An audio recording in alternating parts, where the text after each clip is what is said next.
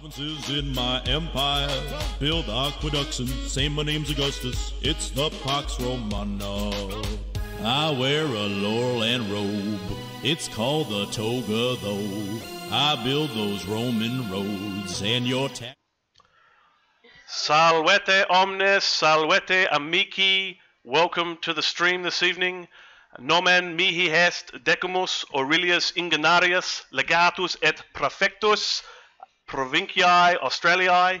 Hello, I am Decimus Aurelius Ingeniarius of the province of Australia for Nova Roma. Welcome to tonight's stream, the fourth assembly of the Republic of Rome board game.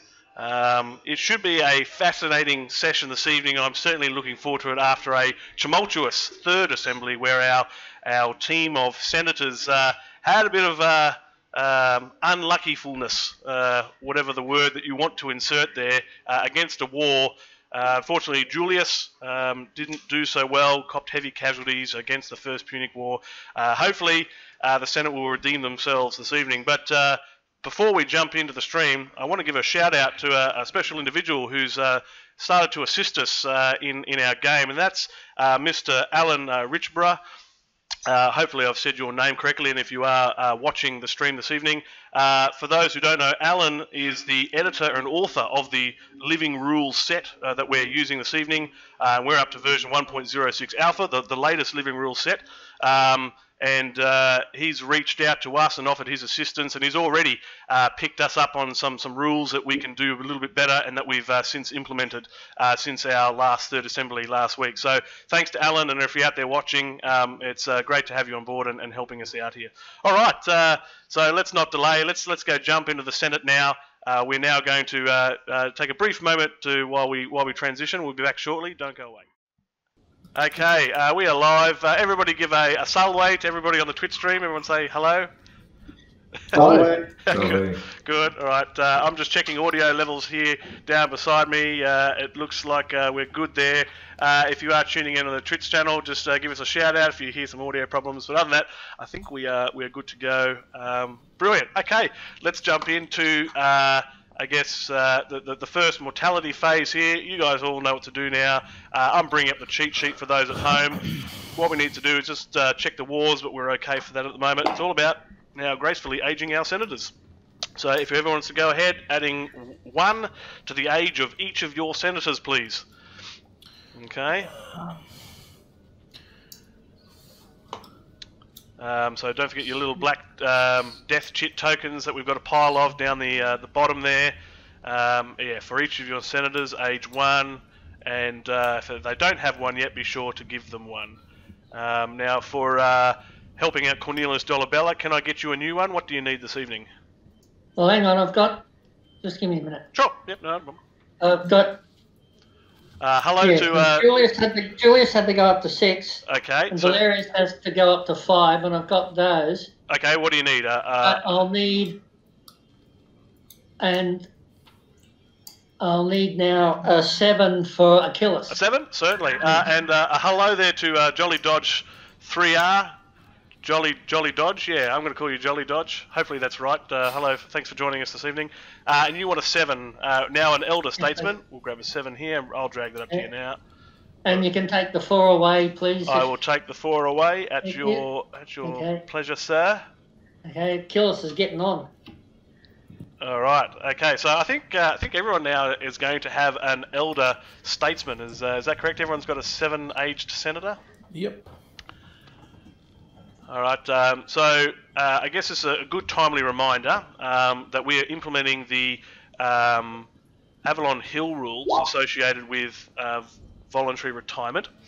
Okay, I'm going to help out the Optimates while we're here. Let's see. Send to back. Here we go. Fix that one up. Okay, so let's come back over here. You're welcome. Right, so let's talk about voluntary retirement, and I'll just, if everybody pauses their movements for just a moment, moving tokens, I'm going to adjust everybody's view so you can all see what we're talking about here. Is this voluntary retirement rule. So it's done in the revolution phase. If you want to keep some points, essentially, which is the accumulated influence of a senator that you can put in the bank. Should there be no end result at the end of the game, your maximum influence score will be the winning key here. So it's a gamble, right? So you can either retire your eldest statesman or senator early, and then you get to bank the influence, provided it's a minimum of 20 or over. If you don't, then I guess you can only gain the certain aspects as it reads in that paragraph there.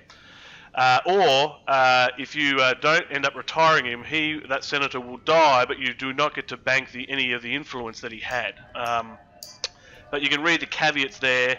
I think the primary caveat that we need to look at there is voluntary retire any senator with influence greater than 20. So if you don't have a senator greater influence than 20, then I don't think you can voluntarily retire him at this point. Okay. Is there anybody that does have an elder statesman that does have an influence of 20 or greater? Look. Don't think so. No, probably not. No. So it looks like, based on the way I read those rules, is that we're just going to eventually see them die. But what does that mean?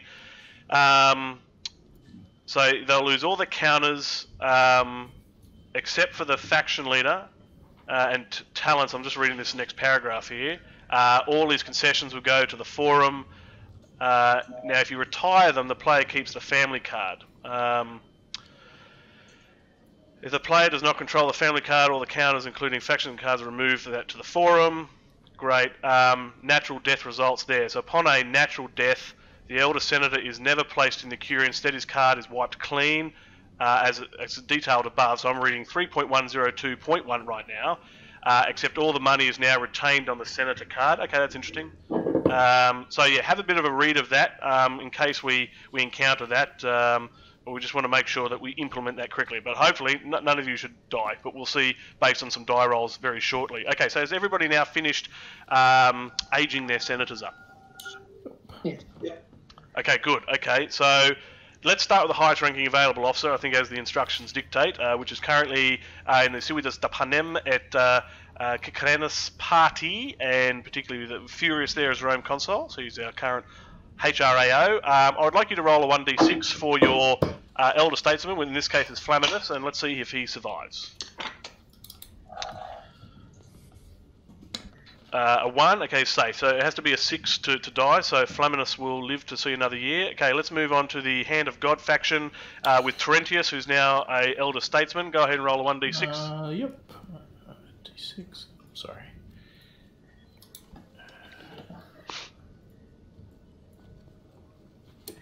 That's a 3, he survives. Phew. I was worried. Okay, to the Optimates with Junius. He is now an elder statesman. Give him a 1d6. Let's see if he lives on. How long does it stay on a 6 to survive? So when they become 8 years of age, it's now a 5 or a 6 that they die. Right. So you plus 1 for every die roll after that. Yeah. So is it worthwhile to retire them before they die? Absolutely. So provided they meet that minimum requirement of 20 influence or greater, yeah, absolutely retire them to bank that influence. Yeah.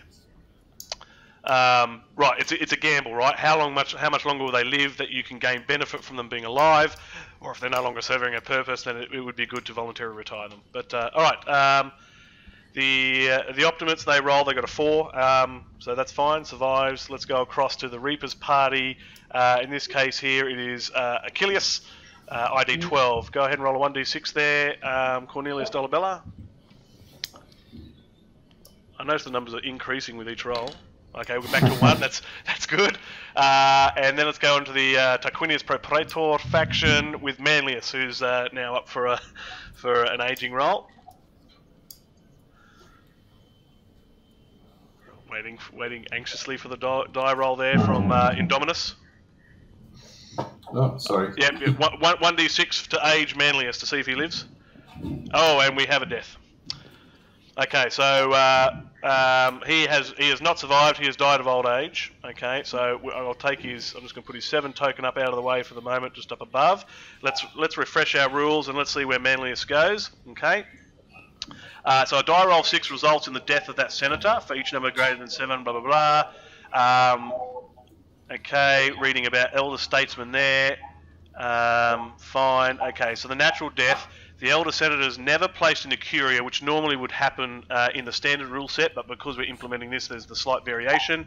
His card's wiped clean. He didn't have anything on him anyway. He didn't have any money to retain.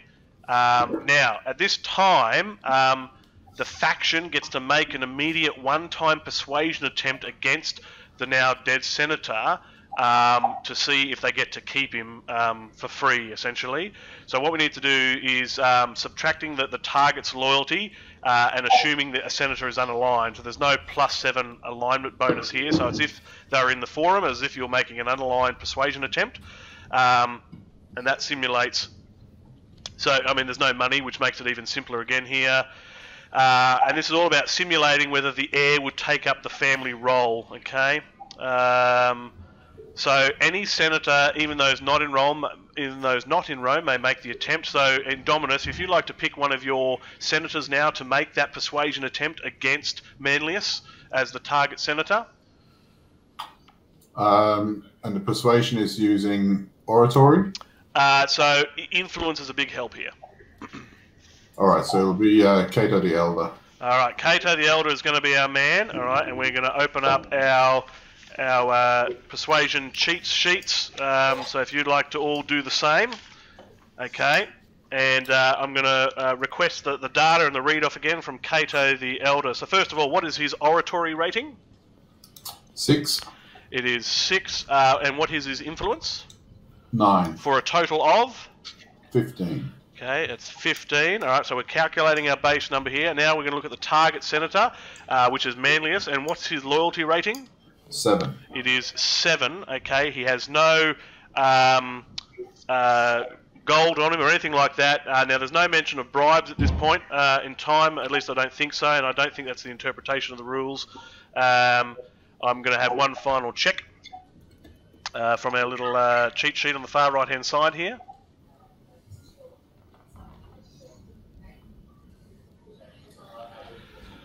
Right, so this is just for you. All right. Again, you can still bribe should you feel the need to do so from a personal treasury, but I don't think that's the case for Cato the Elder in this case. Okay, so let's go ahead. What's 15 minus 7? 8. 8. 8. That's not a bad base number. Now what you need to do is roll 2d6, and you need to get less than or equal to 8. So go ahead and roll 2d6, and let's see if you get to hang on to Manlius. And he rolls 6. A 6. So you get to keep him. So you can put him straight back into your, I guess, your set of senators there. And I guess Manlius's son or grandson has now assumed the family name within the Senate. Okay, so that was an interesting ride. We saw one senator die, so you can see what the odds are like there going forwards. Okay, that is enough of the mortality phase. Let's go ahead and move on. I'll bring up the cheat sheet for everybody at home. Revenue phase. Alrighty, let's start with the personal revenues. This is the usual story. Now, because we have nothing else to be concerned about, you can just give me one lump sum this evening, and noting that you will do the redistribution step immediately afterwards. It doesn't matter. So just one lump sum, so make sure, and I'll remind you all, 3 talents for your faction leader, 1 talent for all of your other non-faction leader senators. Make sure you acquire all the talents for your concessions and then reveal their corruption bars, except for our friend the Fleet Commissioner, who only gets it from fleets, obviously. Don't forget, Pontifex Maximus gets an extra 1d6 talent on top of his already existing 1 income. And I think that's it in terms of all talent income, so everybody make up your sums now. And I'll get some banking ready to occur. Alright, let's start with the Indominus. Indominus, how much money can I get for your faction this evening?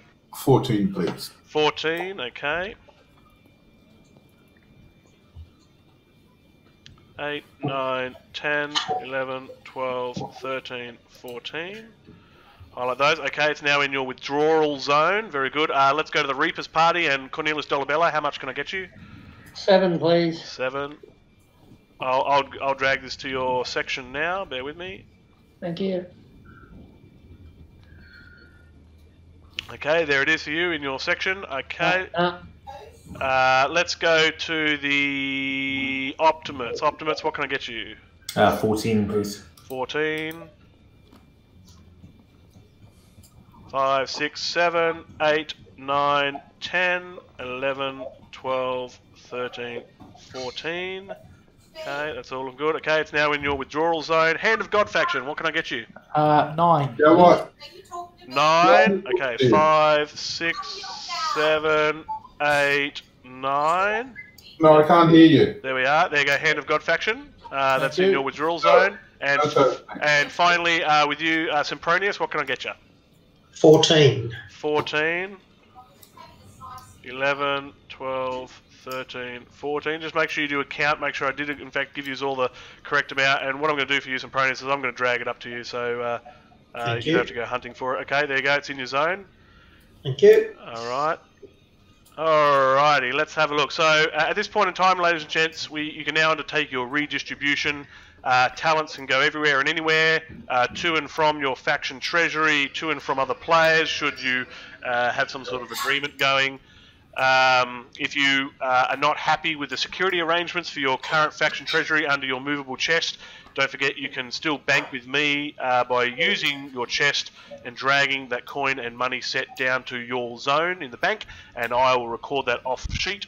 And if you are unsure about how much you already have banked with me, be sure to give me a call out and I'll let you know what you have.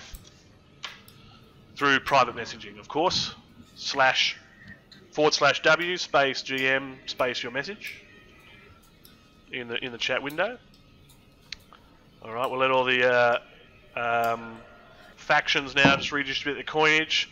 So just make sure your money is either on the card or immediately next to the senator's card, just to make it obvious as to where that money is sitting. All right. Can't put the money in my chest. It won't go under. Okay, let me fix that. Okay, now it will go under. Same with mine. Okay. Yeah, I've got one too. Okay, coming to... all right, that's fixed. Anybody else having faction chest issues? Yeah, me. I just fixed yours. Oh, thanks. Yep. I think the Optimates are fine. Yep. And I'll just make sure the Reaper's party is fine. Yeah. Okay, good. Okay. So, just as a point of information, if there were someone who had previously been Rome consul with a military of 5 and the ability to halve enemy losses, would he be able to be Rome consul again, given he wasn't last turn? So, if they are not currently consul, then they can be elected consul in the coming Senate phase. Okay, thank you. There is a law that changes that later on, should you decide to implement that, if that comes up. Okay. All right. All right. So is everybody happy that they've done their redistribution? Yes.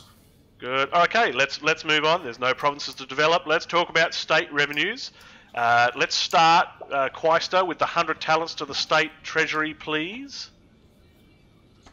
And as we successfully drew last round, we have also received the event in the sandpit right now, which is Allied Enthusiasm. So, Quaestor, if you want to add a further 50 talents to the state treasury, so for a total of 150 talents. And then I'll now remove that from the field now that we've played that. Don't know what the Allies were enthusiastic about, the way they've been going. Somebody must have given a rousing speech at some point. Great. Now that's all the state revenue because we have no provinces giving us any additional income. Okay, let's talk about contributions. Is there anybody, starting with the highest ranking available officer, so that's you, Rome Consul, that wish to make donations to the state treasury with the minimum amounts offering up influence? So let's start with you there, Sempronius. Any state donations today?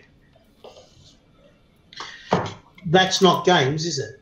No, that's not games. This is purely money from a personal treasury to the state treasury. And what's the minimum you've got to give to... I mean, you can give anything you like, but at certain levels or milestones, you get influence. So starting at 10 talents, you can actually gain 1 influence. At 25, you gain 3 influence, etc., etc. No, I'm good. You're good? Okay. Hand of God faction and Posthumous RM, anything from you? No. Okay. Optimates, anything from you guys? No. Okay. Reaper's Party, anything from you guys? No. And finally, Tarquinius Pro Praetor. Anything from you guys? Nope. Okay, great. No additional contributions there. Let's talk about debts. So we have quite a few units out in force at the moment, currently sitting with Julius. So you'll notice I've moved some things around now. So based on the last news report I posted to the group for you all, to keep things simple, we now place the military force with the senator in the play area. And as you can see, if you look over to the Reapers party now under Julius, you will see all the units there. So go ahead, let's go and calculate the debt that we need to pay right now for all the units, both land and naval, at 2 talents each, and let's find out what that is. So somebody want to count that up? 32. 32, let's go ahead and deduct that from the state treasury, and we also need to talk about the minus 20 talents for each active and unprosecuted war, and we see there are 2, so that's a further minus 40 talent deduction. Shit. And we also have a land bill to take care of. That's a further minus 10 talents with the land 3 land bill still in effect. So that's quite a few debts there. We got any money left? Not much. I thought we had a card that we got 50 at the start of this. You did, and that was accounted for. That is correct. Ah, okay, sorry. Yep. Yeah, but it's 100 at the beginning of the turn, and we've got 98, so... 98 talents. Yeah, looking a bit light on there in the Temple of Jupiter, I believe. Is that where they used to keep their money? Yeah. All right, so I think that's all the debts we need to take care of. There's no local force to talk about, and there's nothing to do with governors. Okay, great. Holding. What's the land bill? So remember, you would recall, to help reduce your unrest level down, I think it was in the second session, or may have been no, it was the second session, I think. You guys decided to implement a land bill, which helped to reduce the unrest level. But I guess the issue with the land bill is that it will continue to cost the Senate each year until it is removed. But we do. How do we remove it? So you simply, it's a proposal. You vote to remove it, noting that a sponsor and co-sponsor need to make a popularity deduction, and your unrest level will increase by the exact amount that it decreased when you first implemented it. Fine. So it's not minus 3 each turn. It's minus 3 full stop. Yep. It's only minus 3 on the initial implementation, and after that you're just paying a cost, right? Yep. So it can be withdrawn. You'll just reinstate the unrest level that was removed when you implemented it. Okay, and then of course it's an unpopular motion to remove a land bill, so whoever the sponsor and co-sponsor are will take a popularity hit too. Okay, but if it's saving you dollars, it may be something to think about. Okay, okay, let's do our favourite, and perhaps the nervous part is the forum phase, passage of time. Let's just double check there's no weird events or anything we need to get rid of. It doesn't seem to be the case. The refuge card will stay there in effect until such time as that has been implemented with the death of the hero. Let's start with the highest ranking available officer, starting with the 2d6 to check for that lucky number 7. So go ahead there, Sempronius, roll us a 2d6 and let's see what you get.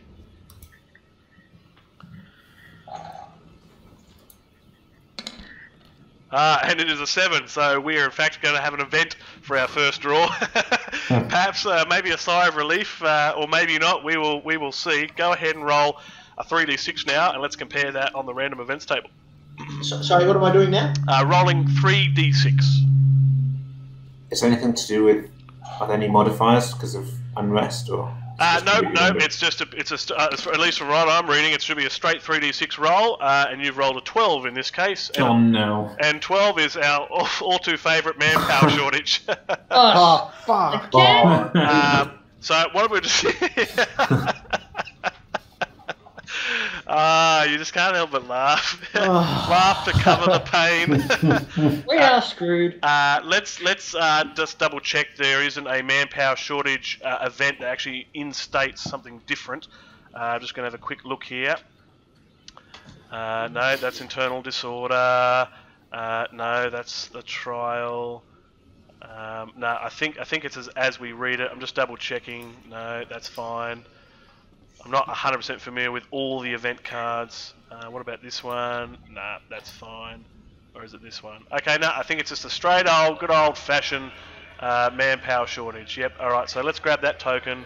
Yeah, you guys know what this means. It means that It's going to cost you double now for a unit. It's now going to be 20 talents for the cost of fleets and legions. And so that's there in the forum area to remind you of that dread. Okay, let's go ahead and finish off the initiative for our highest ranking available officer. Would you like to make a persuasion attempt? Sempronius. No. All right, you're definitely going to roll for a knight. Which senator is going to be attempting that today? It will be Cornelius. It will be Cornelius. Any money to the cause?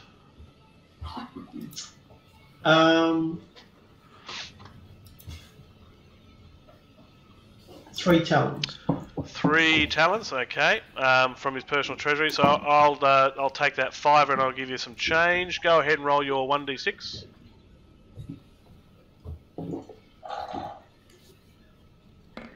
Oh, just misses out. So I'll get you your change at the very least as a consolation prize. Maybe I should do nothing for the rest of the night. Alright, sorry, his money's just under Flaminus there, your change from the 5er. Okay, would you like to change faction leader? No, thank you. Would you like to sponsor any games today? Yes, I will do a slice and dice. A slice and dice, and we'll zoom in on the table there. A slice and dice is worth 7, which will give you a +1 in popularity. So who's doing the slice and dice today? Cornelius. Cornelius again. I'll take that 7 away. Go ahead and grab I'll grab the 1 for you if you like and make that easy. You've already got 3, you'll need a 4. Okay, actually, Indominus, I think you've got a spare 4. Do you mind parting that to Sempronius? He's not there at the moment. Okay, if you look at just above some Indominus's area, there's a couple of numbers there for you, Sempronius, if you want to sneak one, a 4 from him and put the 3 back in that pile, perhaps. Okay, you've paid the 7. There's no unrest level to drop at the moment, I don't think. It's 0. Okay, great, and that will conclude your initiative. Alright, so let's rotate round as we do to the Hand of God faction, and Posthumus Arwem, go ahead and roll your 2d6 and let's see what you get. He rolls an 8. Alright, please draw the top single card from the Early Republic deck and we'll do our card check if it's red or black. Where to go? Above your camera. Oh god, it's black. Alright, it's black, so... so if it's black, yep, please drop it in the sandpit. And... oh, how lovely. That's most unfortunate. Okay, so what he's just drawn there, folks, is in fact the Second Punic War. Don't blame me, ghosts. Yeah, so that immediately is also going to...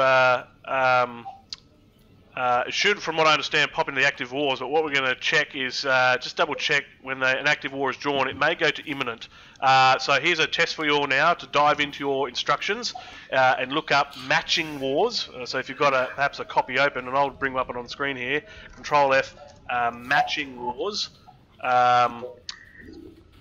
And does that go to the imminent war zone or the active wars? Okay. Alright, so I'll start my search back up at the top here, because we want to make sure this is correct, because this could affect the outcome. Here we go. So it's Rule 1.07.332. Whenever 2 wars of the same type are active, the land and fleet strength are each doubled as long as the 2 remain active. So is it active there? Correct. So we now need to work this out. So now, actually, the card itself, it's got the active war icon on it as well. But let's just continue to read up on that matching war element there.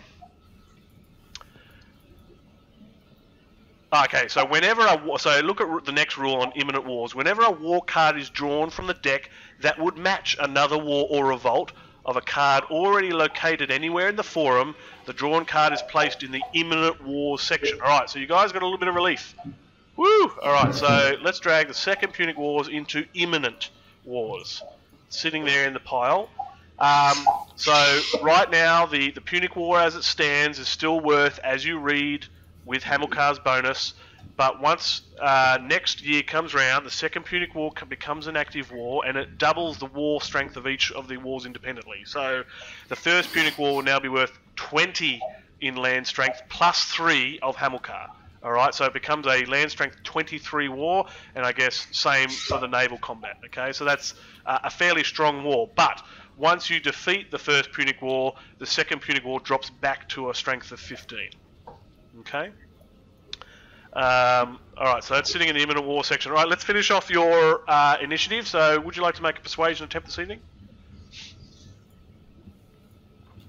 Sorry, me. Yes, I would like to make a persuasion. Alright, who is your target senator? I would.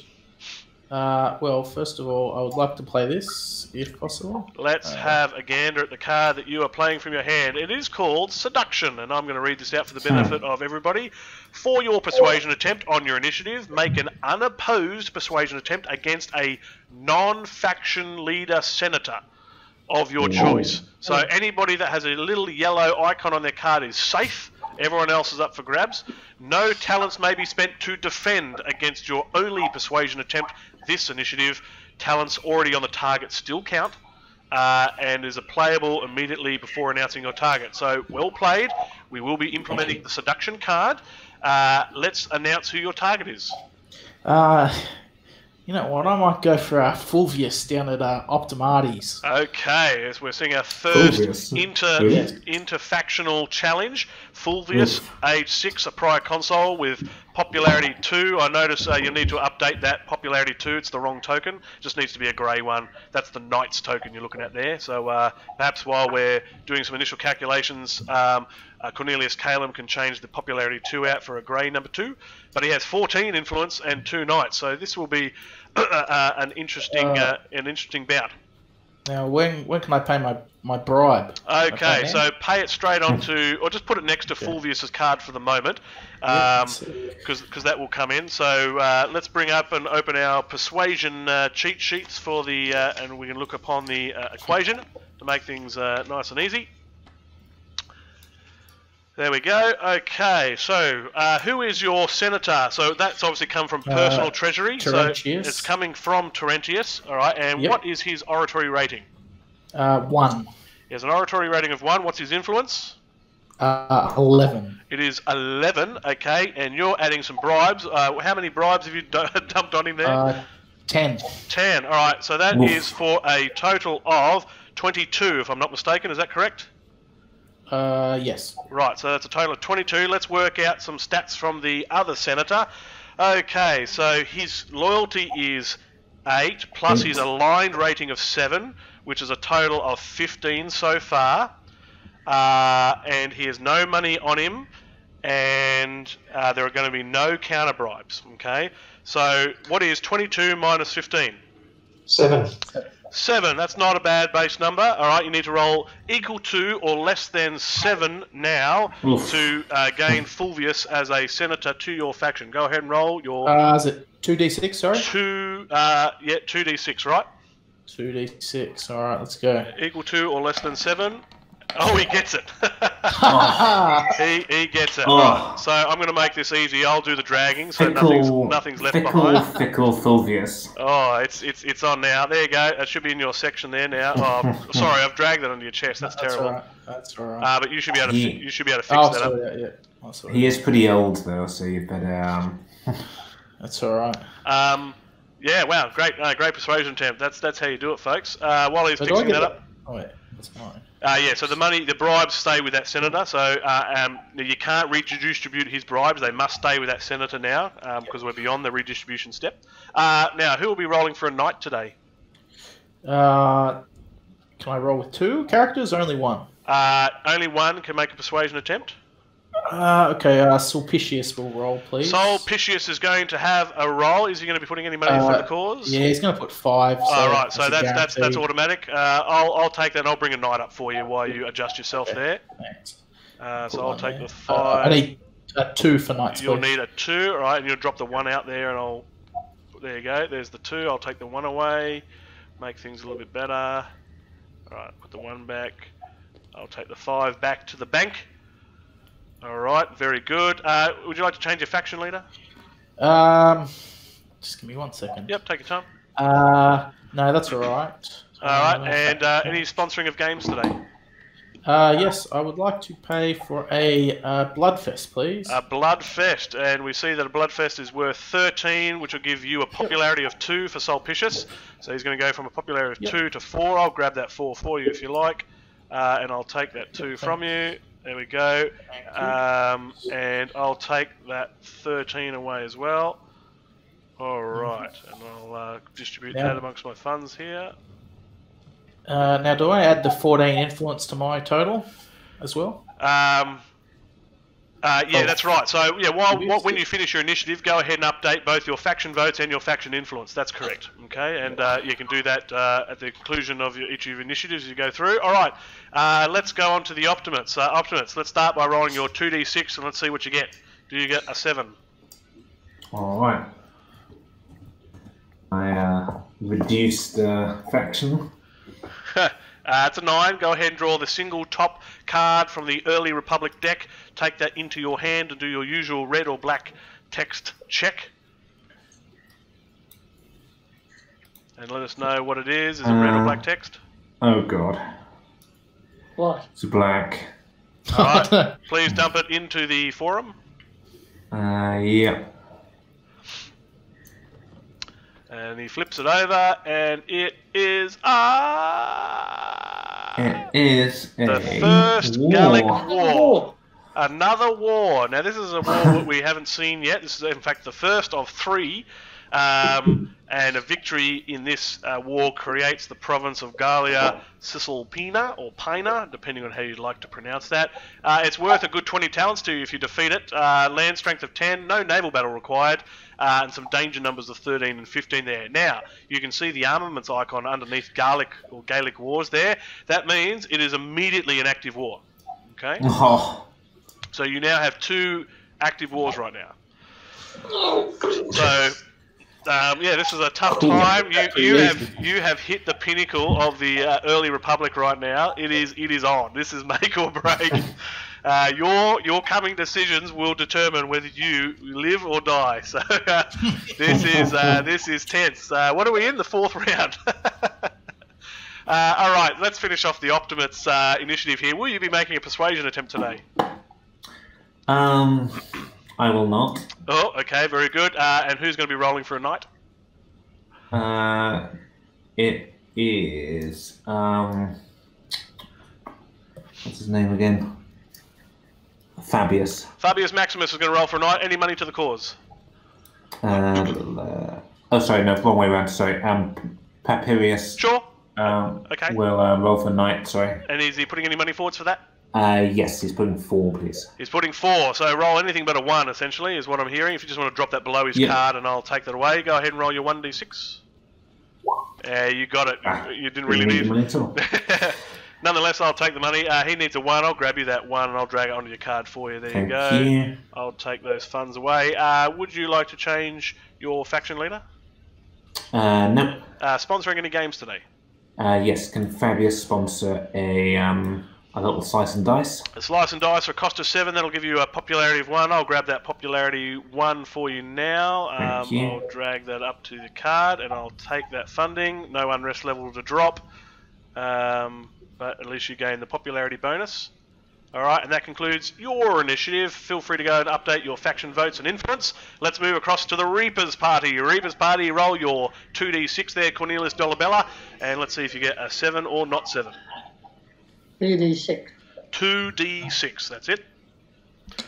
He rolls an 11. Please draw the top single card from the Early Republic deck. Take that into your hand.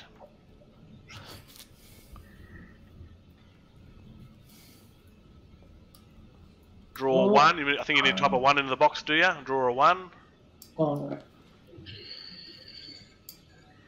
Alright, it's in your hand, so look above your camera to open up your cards again. And have a look at that new card that you've got and tell us if it's red text or black text. Hang on.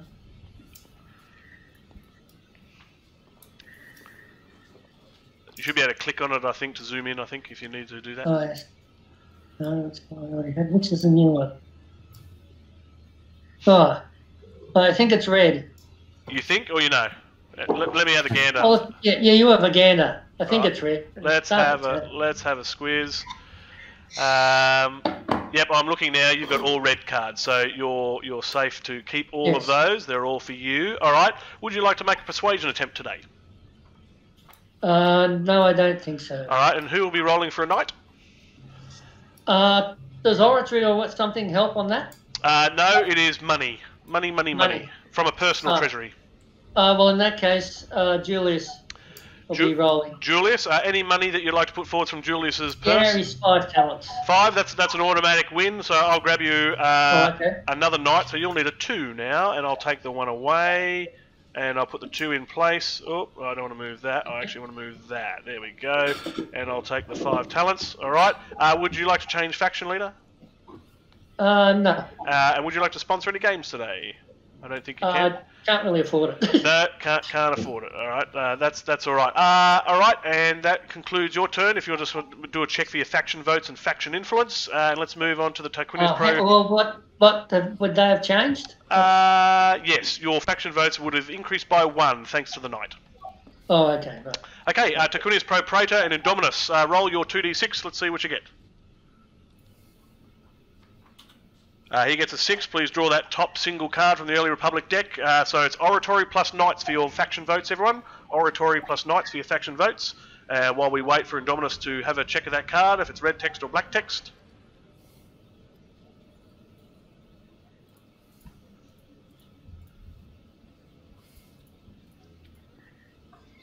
We can't hear you, Indominus. I think you've muted yourself. Just click your unmute button on your camera window there.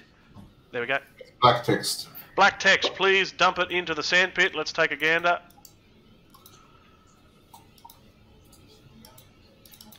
Not a war, guys. Not a war card, and it is a Fabius. Now that card that you've in fact drawn is a 2, and that immediately goes under the family card, under the well-known statesman that exists already in play. So we're going to take that family card, and we're going to go dump to the back, and it's going to sit underneath the Optimates. There we go.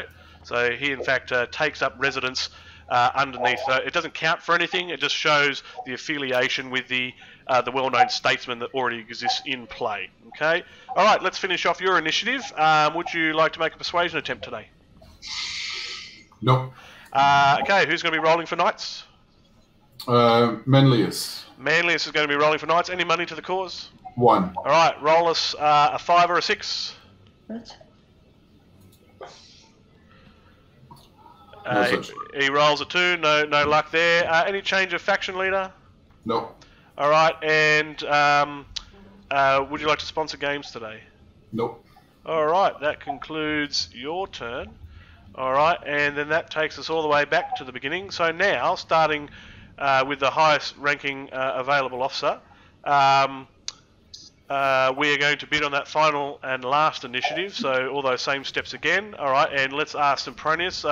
Are you donating any money forwards for the privilege of the 6th initiative? No.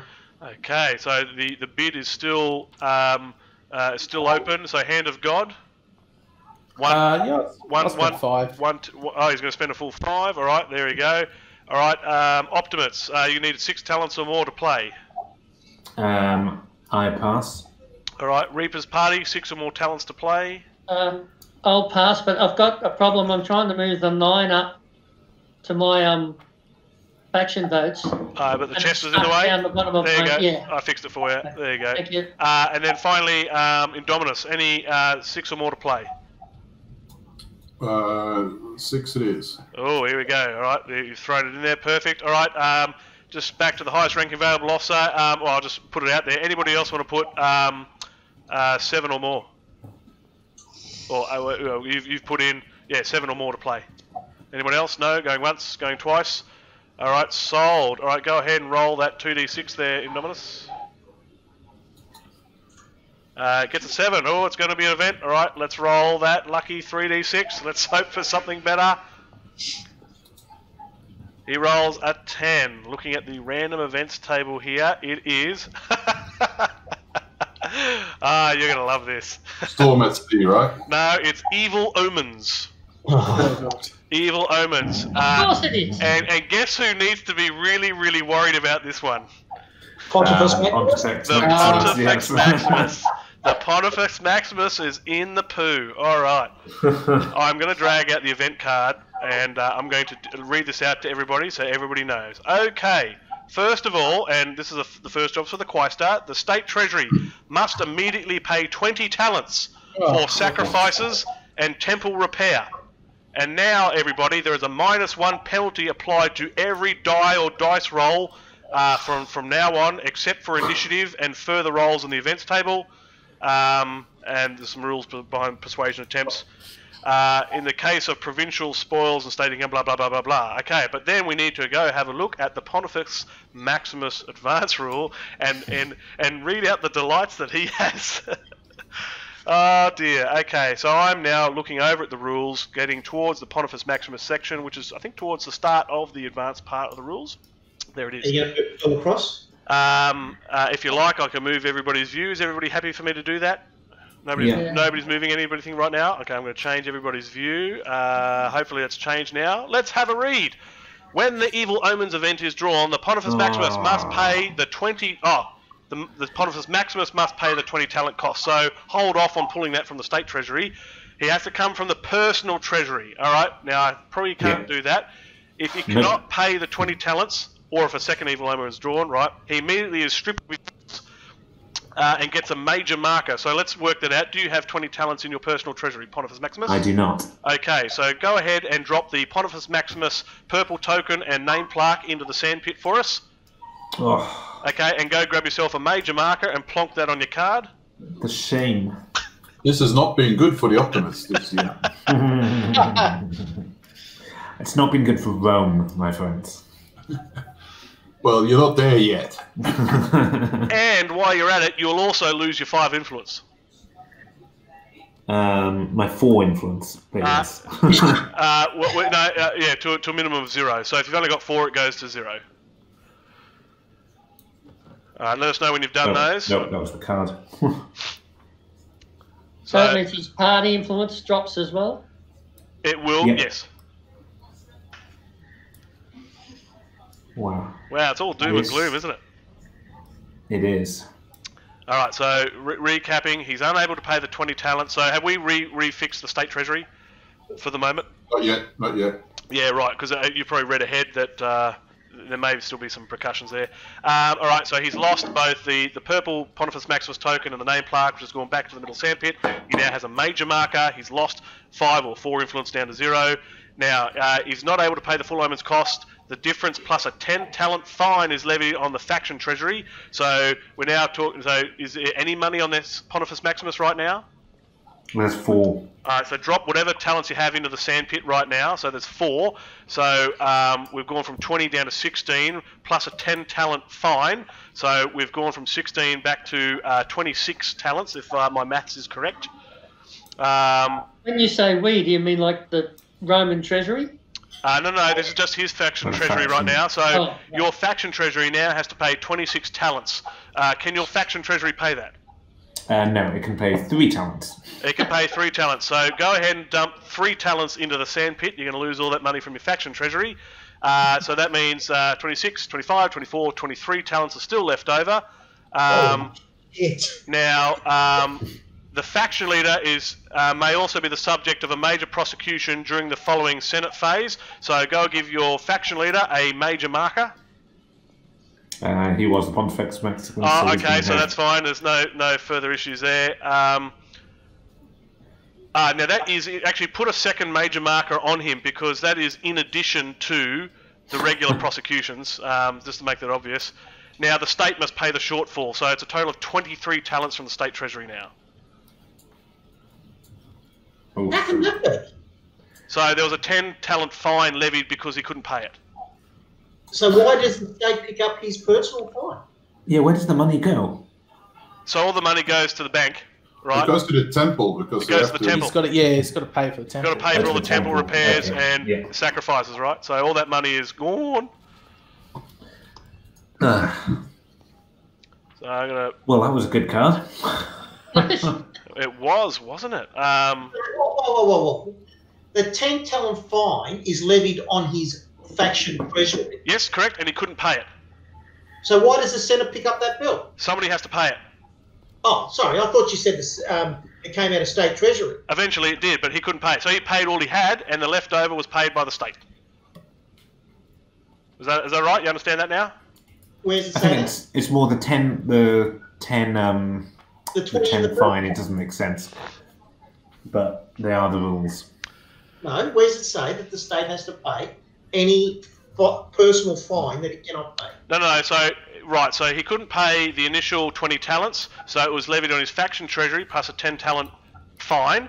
His faction treasury could only pay 3, so based on his personal treasury that he paid, what his faction treasury paid, the leftover amount was 23. That 23 still must need to be paid, and therefore it comes out of the state treasury. But you think that state would... It does say at the end the state must pay any shortfall in the evil omen's cost, right. and excluding the faction fine. Oh, okay. Well, in that case, then it'll only be 13, right? Thank you. Oh, that's much better. Well, at least that's bloody army or navy. That's much better. Yeah.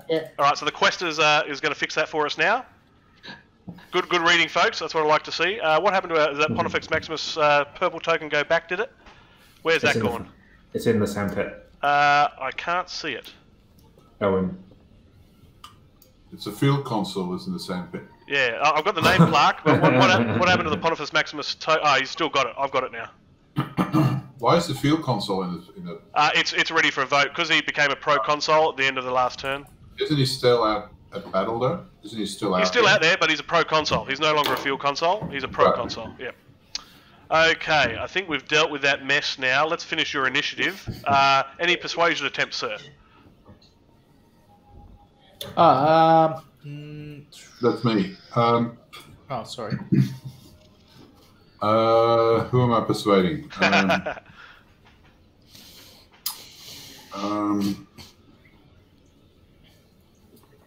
Yeah, let's go for... No. Yeah, let's go for Aelius. All right, he's going to give Aelius a whirl. Who is the senator giving it a red-hot crack? Cato the Elder. Cato the Elder. All right, let's go through the sums. What's his oratory? 6. It's 1. Okay, what's his influence? 9. 9 for a current total of 10. And let's just, before we start talking bribes, let's talk about a target senator. His current loyalty rating is 8. How many talents does he have on his card right now? 4. 4. So he's currently got a total of 12. So you currently got a base number of -2 right now. Any bribes? Hang on, how come it's -2? Didn't I have 15? Sorry, so you got 8 loyalty plus 4 talents, which is 8, 9, 10, 11, 12. You've currently got a base number of 10. 10 minus 12 is -2. Is that correct? Sorry, I thought my oratory plus my influence was my base number. Yeah, your oratory is Cato the Elder, correct? Yes, 6 plus 9, so it's 15. Sorry, I misread your oratory. It is in fact 6, not 1, as what I was reading there. So, right, so that is 9 of your influence plus your 6, which gives us a total of that's 15. Did I do my math right there? Yeah. Minus the 12, right, which is a current base number of 3. That's better. That's a little bit more favourable. Yeah. Okay, now will you be making any bribes? Yes, I'll put in 4. Just put those below Aelius's card for the moment, if you don't mind. Let's make it separate just so we can see that. 4, 5, 6, 7. So now the new base number is 7. Okay. And let's just open it up, quickly dart around the room to see if there's any counter bribes coming from faction treasuries only. Let's go across to Sempronius. Any counter bribes from your faction treasury? No. Okay. Any Hand of God? Any counter bribes? No. Optimates? Any counter bribes? No treasury. Yeah. Reaper's Party. Any counter bribes? No. All right. It is unopposed. Okay. Go ahead and roll your 2d6, 7 or less. Oh. Gets a 9. That was in the bag. All right, so Aelius inherits yet more money, and we'll sit there. He's a rich, unaligned independent. Love it. Will you? Actually, was there? Oh no, that evil omen doesn't affect one of those rolls, does it?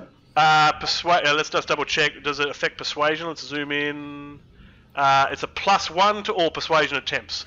So, if anything, he rolled a 10. I need a +2. So yeah, if anything, more unfavourable. But right, good pick-up. I'm ex Pontifex Maximus. How long did that evil omen sit there for? Just for the duration of this turn. Okay. Thank God for that. So I'll have Plautius roll for a 9.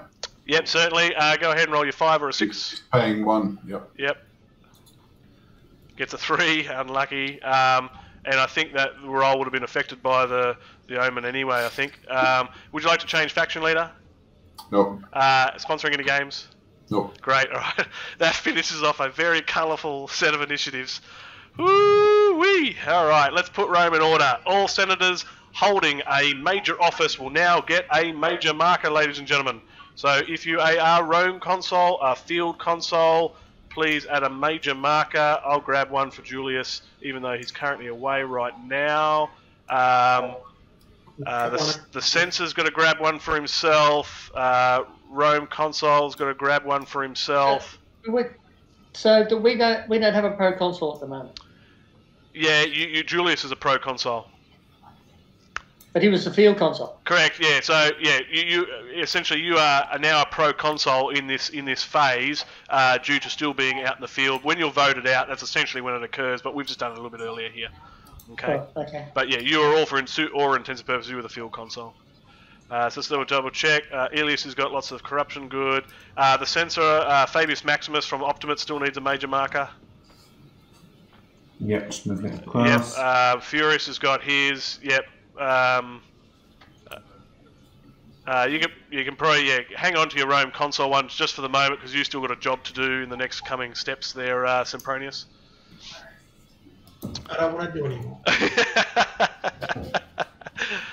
Okay, now with the Second Punic War active, the highest ranking available officer needs to see if there's any tax farmers destroyed. So let's have a read. Oh, it's not active right now. It's imminent.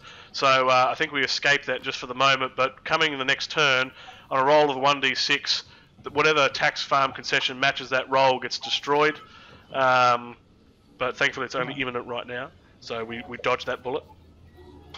What else do we need to look about here? Okay. No enemy leaders or concessions to deal with, and that puts Rome in order. Okay, now let's just double check everybody's concessions are revealed, except shipbuilding, that's fine. All the tax farmers are revealed. Okay, Furious has his corruption, Plautius has his Egyptian grain open. That's fine, that's fine. Okay, everybody's looking good. Alright, please, everybody, just do a 100% check of your faction votes in particular now. Oratory plus knights, add them all up. Just make sure your faction votes are correct and make sure they're accurately reflected on the centre vote tally in the centre upper middle. Just everybody check your votes now. There's a shipbuilding concession in the Hand of God. I thought some money went in last turn against that one, so shouldn't that one be exposing the corruption? Yeah, that should still be exposed because of the fleet's purchase last round. Yeah, We'll change that in just a second. Yep, so make sure that is exposed because he certainly earned a lot of money from that, didn't he? Thanks, guys. Good pick up there, ex-Pontifex Maximus. I'm a war. He's got a grudge against me. Never.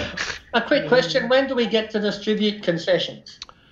When do you get to the what concessions? Distribute concessions.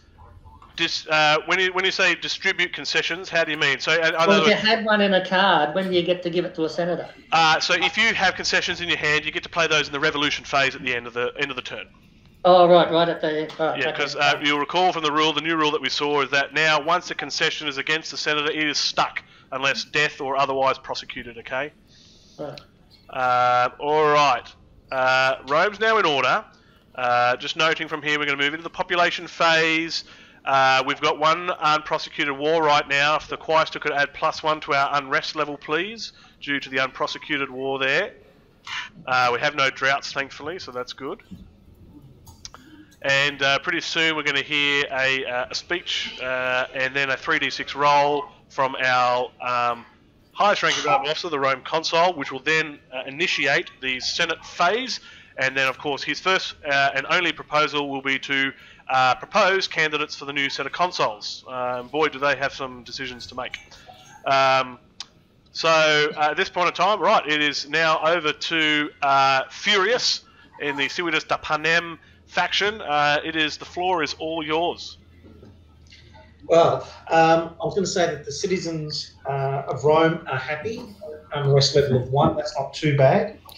The Treasury is not looking healthy given the wars we need to prosecute.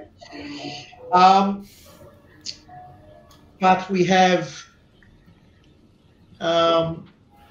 Julius, who we sent off to prosecute the war against Hamilcar in the south, in the Punic Wars, which the gods didn't play in our favour, and they continue to wreak havoc amongst us, as now we've got unrest in the north with the Gauls as well.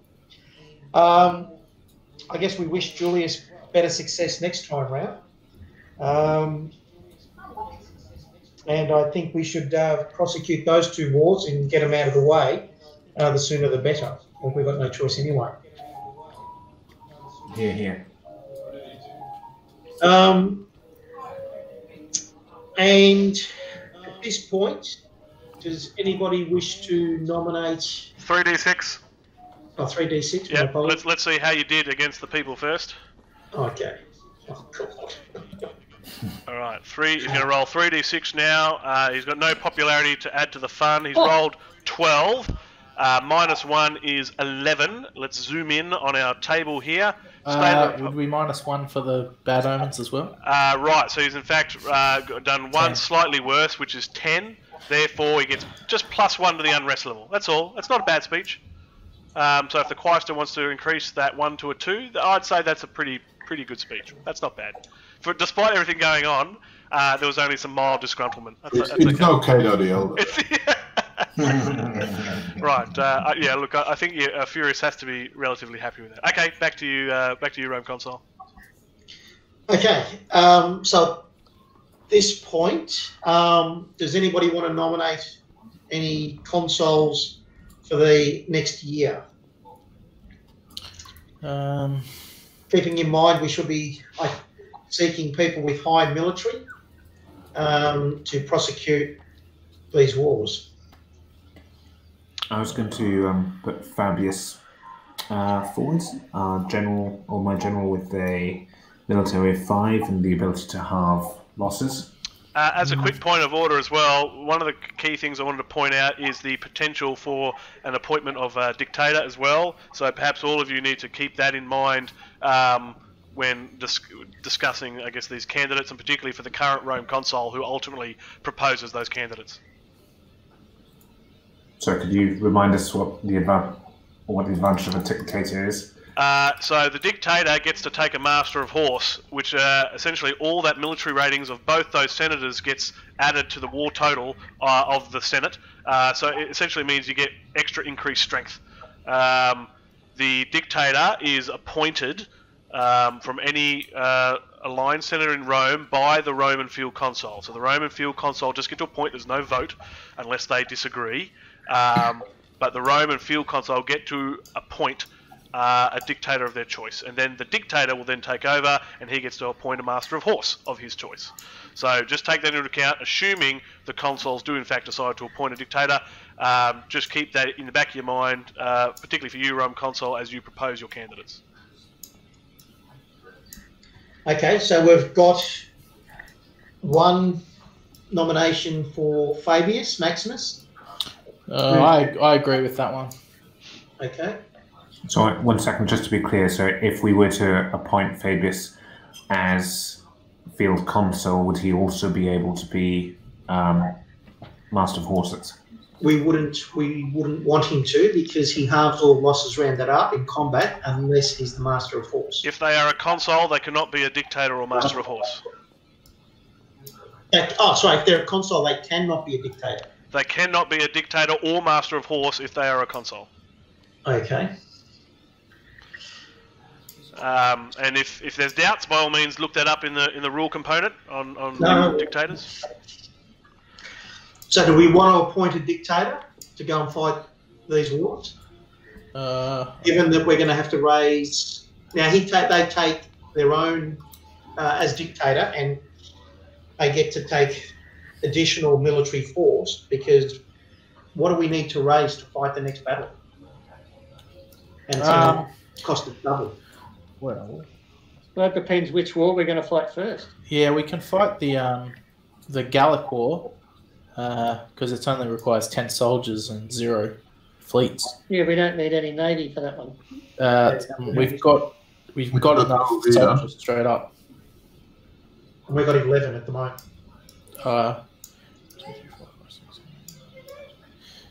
Yeah, so He's got no leader, so whatever field console we get, we'll add on top of that. Yeah. So 11 plus. Again, if Fabius becomes the leader, it'll be 16. Yeah. So it'd be Fabius. Yeah. Can we afford to buy any more legions? Probably not. But what if he becomes the dictator? What does that mean? So then he can appoint a Master of Horse, so then it's him plus... The Master of Horse. So it's got to be an aligned senator, so by that, does that mean someone from the same faction has to be Master of Horse? Nope. An aligned senator means any senator in Rome that is a part of a faction. Okay. So cool. I guess the opposite is a rebel. Okay. So is there anyone with a military of 4? Cornelius of Civibus has 4. Yeah, okay. As 4 as well. Cool. So that sounds like a good option, I guess. Is that what we want to do? I think we have to take any advantage we can. Yeah. All right. And so, any what about the nomination for a Rome console?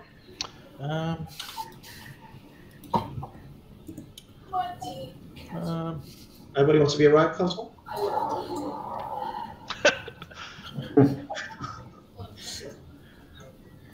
Come on, it's great power, guys. You should always be looking for opportunities to get consoles. Cato will Aelius. step forward again if he wants. Aelius would like to restore his reputation after the Pontifex Maximus. I don't know if we can trust him after this omen.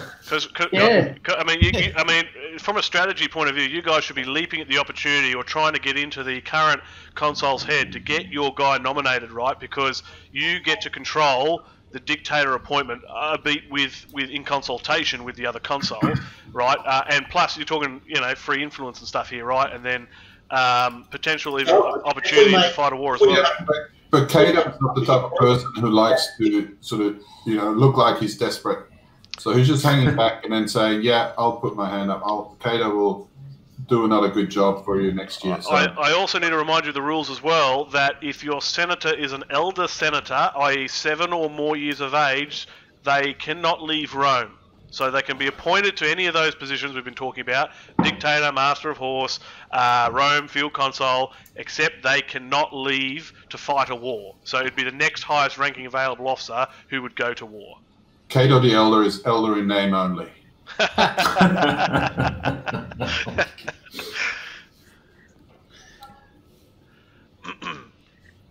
I think Dolabella hasn't had a Rome consul yet. No, not yet. But he's been a couple of times. Yeah. Well,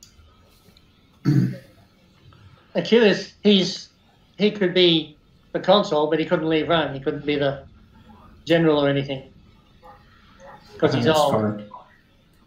That's fine. He's my faction leader. Valerius. No, hang on. No, he's not. Valerius is your faction leader.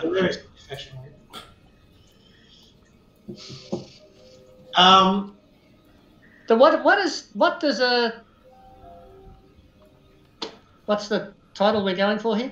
What does he need? So, does he need good oratory or just to refresh here, right? The current Rome consul, which is Furius, which is under Sempronius's command, is currently looking to propose 2 candidates for consuls. That's what's on the table right now. Yeah. Is high oratory good if you want to be a consul? Yes. Doesn't it come in? It does. Yes. Well, my highest oratory is Julius. That's good. Well, he's not eligible for console. Well, because because he's he's the field console at the moment. World console, yeah. Okay, so, all right, so I'm going to propose it. Yeah. I'll propose Fabius Maximus and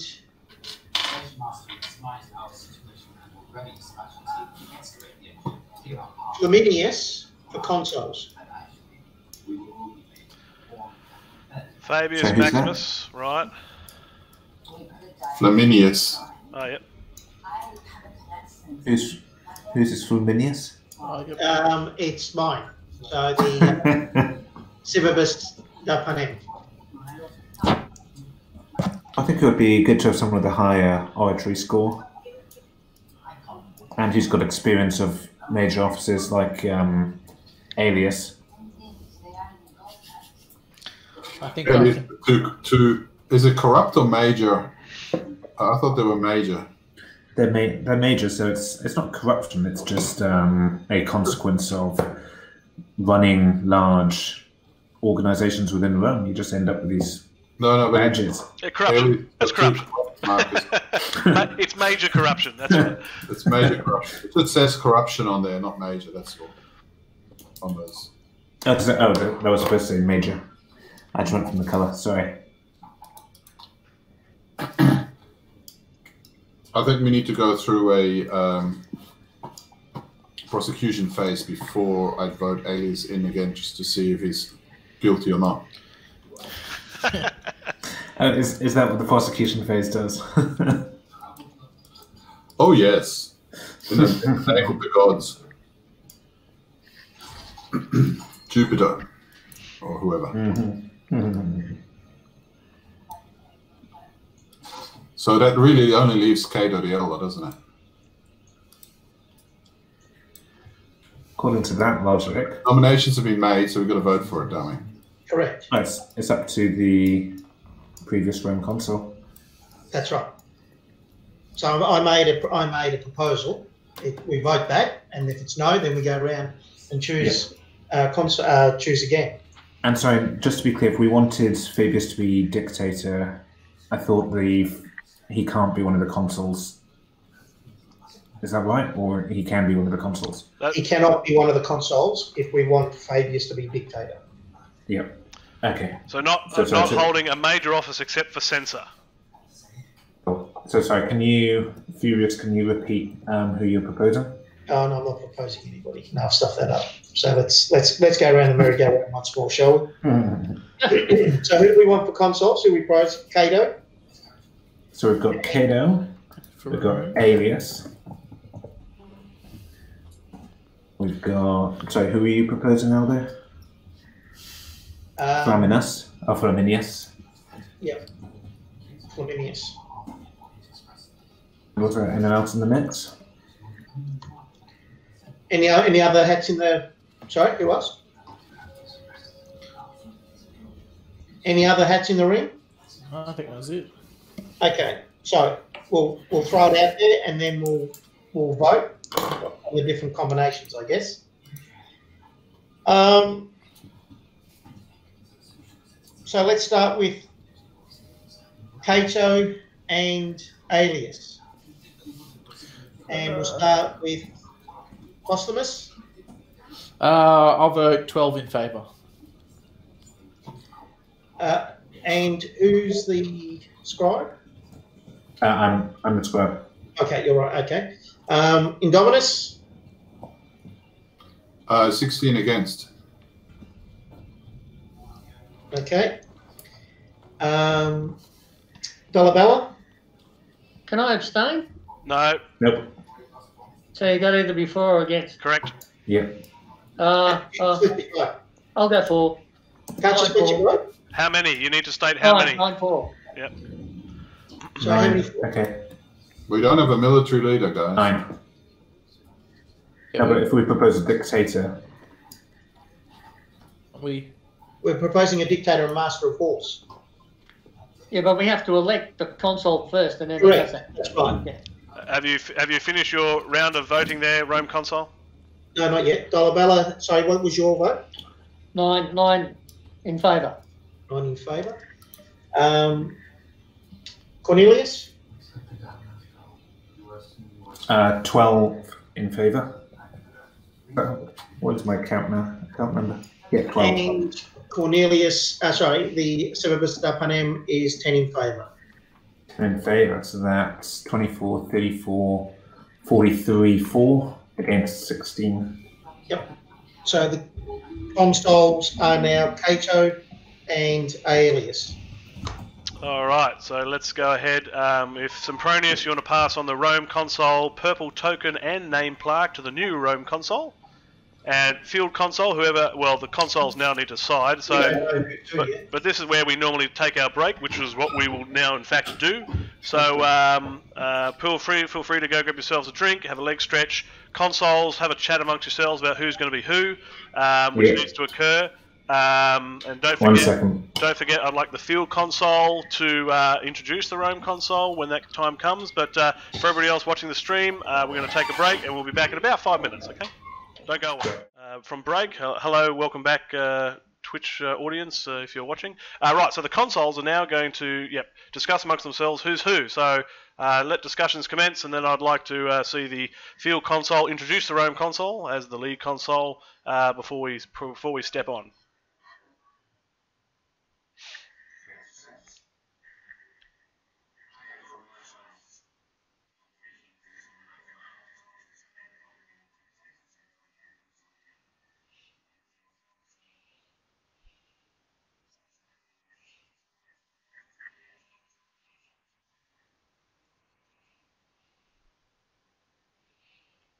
Interesting, wheeling and dealing. Who's your counterpart who's not responding? Okay, yep, fair enough. Fair enough, that's okay. Happy with that. And just for the records, while the consuls are having their discussions, for Furious, I've just added your prior consul marker there for your last term of office, okay? Noting that those prior consul markers is your indicator for whoever the new Rome consul is to pick for Censor. Well, not pick, but hold a proposal anyway.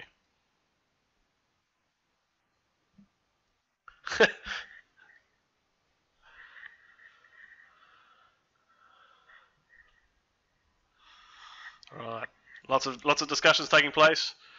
We don't have audio for the other. Thanks for that, unknown Star YT. The audio has been fixed now. There hasn't been much that's occurred so far. The audio has been restored. They're just having some internal discussions right now to see which console is going to be who. But thanks for letting us know. Appreciate that. That's good. Good save. Good save. Okay. All right. Go for it, Aelius. Aelius, would like to propose that Cato the Elder redoes his greatest hits for Rome Consul.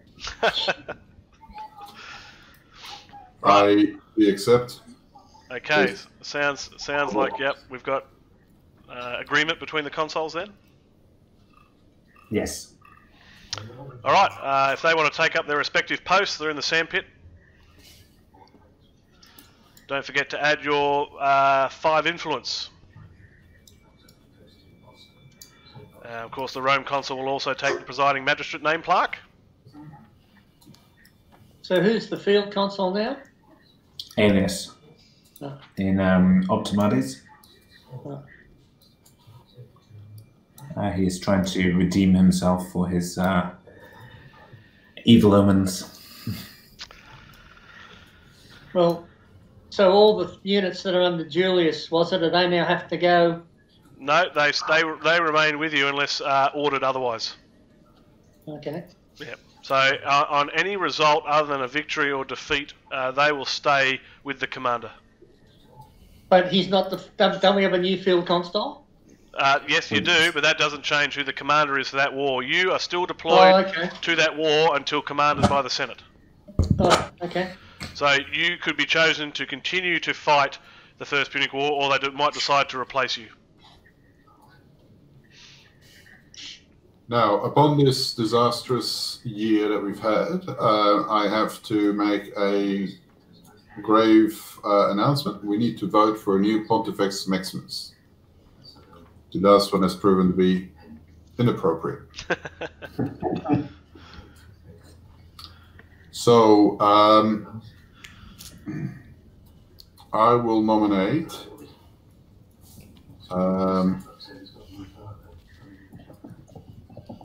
Manlius of the Prorate, the Tarquinius Protero faction as the Pontifex Maximus. I don't like that. He's voting for his jobs for the boys. It does feel like jobs for the boys. Yeah. Look, we need a strong hand to lead this country out of the troubles we're in at the moment. We can't have faction disputes happening right now. We really need to have leadership. We need to move forward. And after these times are over, we can then look back and look at alternative options. I think it's not necessary to have a Pontifex Maximus. It's not something which is required for us to we need to bring the population back under control, and I think that the best way to do that is to show strong political and religious leadership.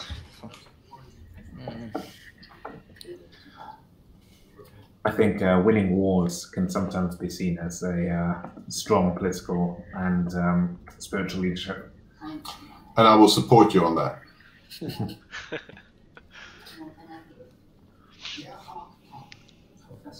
So, I'll take other nominations. Well, I kind of want to nominate a kind of a neutral party, I suppose. Obviously, we've got to vote on it, but I wouldn't be upset with, I guess, Cornelius of the Civibus party. He's already a priest. If he could become the Pontifex Maximus, I think that's... He can, but he would lose his priest token there. Okay, well, maybe I'd say Fleminus then, from Civibus as well, just simply to have it as a neutral party, to ensure that the church and state are separated. Look, nothing against Fleminus, but he's getting old. He's getting on a bit, and he does swear a lot. I think it's good to be led by wise old men who can point us in the right direction spiritually.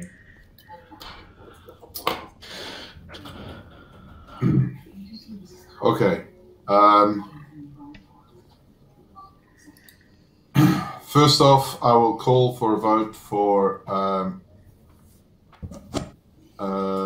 Manlius. Can I have votes from the Civibus party, please? So this is for Manlius to be the Pontifex Maximus.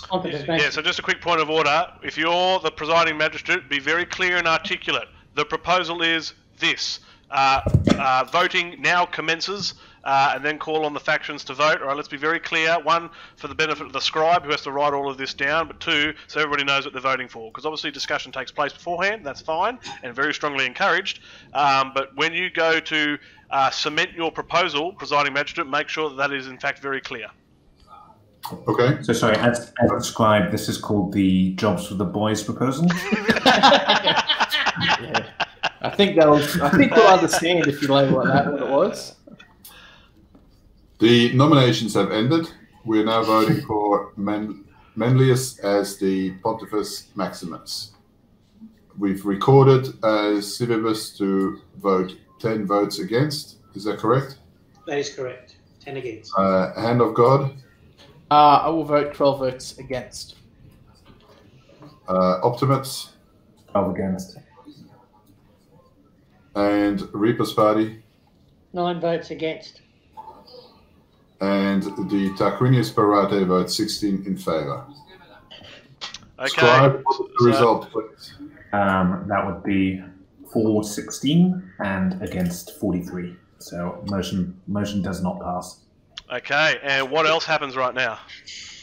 Does he lose reputation or something?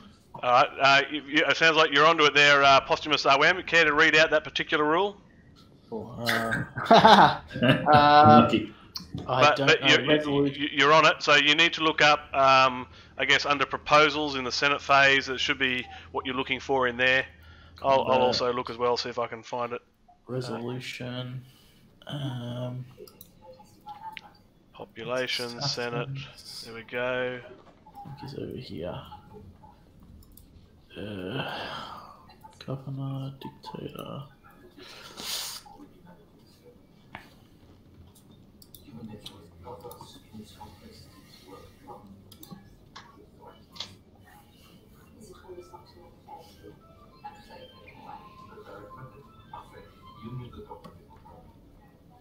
So, for the benefit of everybody, both on stream and above, what we've essentially just seen is a unanimous faction defeat of a proposal, which means the presiding magistrate now needs to make a decision. The presiding magistrate either needs to cop a loss of influence to retain his presiding magistrate post, or he hands off the presiding magistrate post to the next highest ranking available officer to take command of the session. So because each and every other faction all voted 100% against his faction, he now has to make this choice. So I guess let's ask that question, but maybe we need to find out what that influence loss is as well. So I'm going to do a quick Control F in the document over here.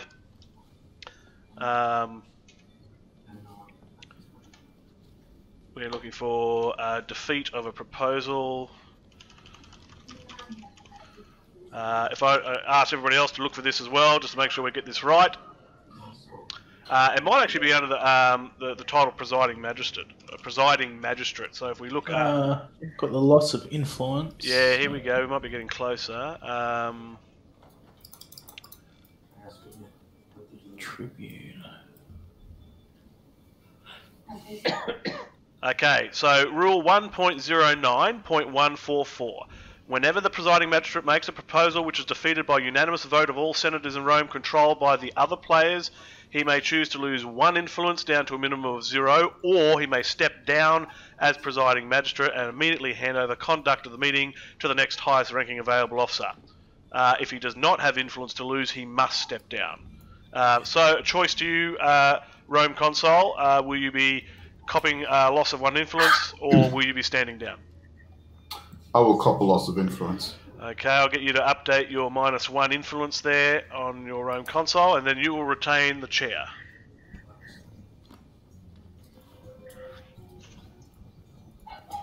I have the chair with a grudge. And as a tip as well for presiding magistrates, be more perhaps forceful with your language. Don't say, I'll take nominations, go, oh, here's suggestions, because only you make nominations, only you make proposals. So by all means, you can welcome suggestions if that is a part of your tact strategy or merit heading into a Senate session. But yeah, think about the language you're using as well, because this is your session, this is your Senate. You be the leader, okay? That goes for everybody. Okay. So we shall skip any further voting for the Pontifex Maximus and move on to the next step. Ooh. Which is the appointment or election of a dictator. We are currently at war in 2 separate wars with strength greater than 20. We have one with a strength greater than 20, don't we? Yeah, so this is something that I only learned just recently. It is if either total strength or combined land and fleet strength is 20 or greater. So in that case, for the First Punic War, First Punic War very much easily meets that, because both the strength of 10 and naval strength of 10 is 20. So yep, that is allowed to appoint a dictator. So I shall appoint a dictator? No, you have to have an agreement with your co-consul. I think my co-consul agrees that will make Fabius a dictator. I'd like to hear that voiced, please. Just for the record. I agree. So I shall now hand over to the dictator. All right, so let's anoint the dictator with his respective plaque and token. So who's it? Fabius Maximus, is it?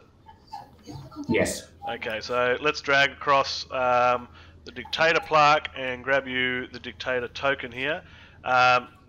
Noting that the censor office is going to be voted on, so we'll drag that to the centre sandpit there, and we'll take the censor name plaque there as well. Now you get to add 7 influence to your rating. If you would like to go ahead and add 7 to your 13.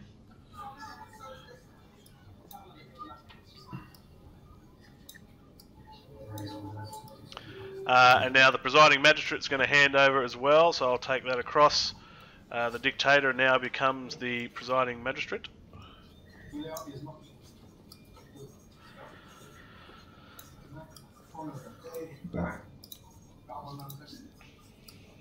I guess, I mean, to make some room, these can in fact all be lined up over here for the benefit of other players as a random one there. Okay. Yeah, I don't think you have 90 influence. You'll need to adjust that. Oh, was that a 9? I thought that was a 2. Okay. yeah. A 9 and a 2 are a little bit different. When I was getting the 9 before, I had them. At first, I thought maybe it was a 2. If you zoom in. Yeah. Okay, that is fair enough. Alright, and now that the dictator has acquired his influence, has acquired his post, he may now go ahead and appoint his master of horse. So you just get to pick someone eligible in Rome that's not already holding an office, essentially. Yes. So I would like someone spiritual. So I'd like Cornelius of the Civibus to ride out with me. Alright, so let's grab Cornelius as the anointed master of horse. His happy dappy tokens here. Let's bring this up. There's the master of horse for you. You're going to get an extra +3 if you want to steal some from above Indominus there to give yourself a total of 9 influence now. So you get +3 influence as master of horse.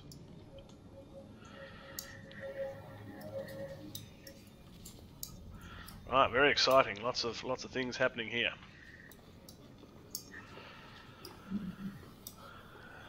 You get a job, and you get a job, and you get a job. That's tops. Alright, and I think it's all very good. Okay, over to the presiding magistrate. Continue to run your senate. Wait, is that me now? It is, in fact, you, yes. Okay, great. So, I feel we do need to do some cleanup of this Senate to ensure we don't have excessive taxes being taken out of shipbuilding.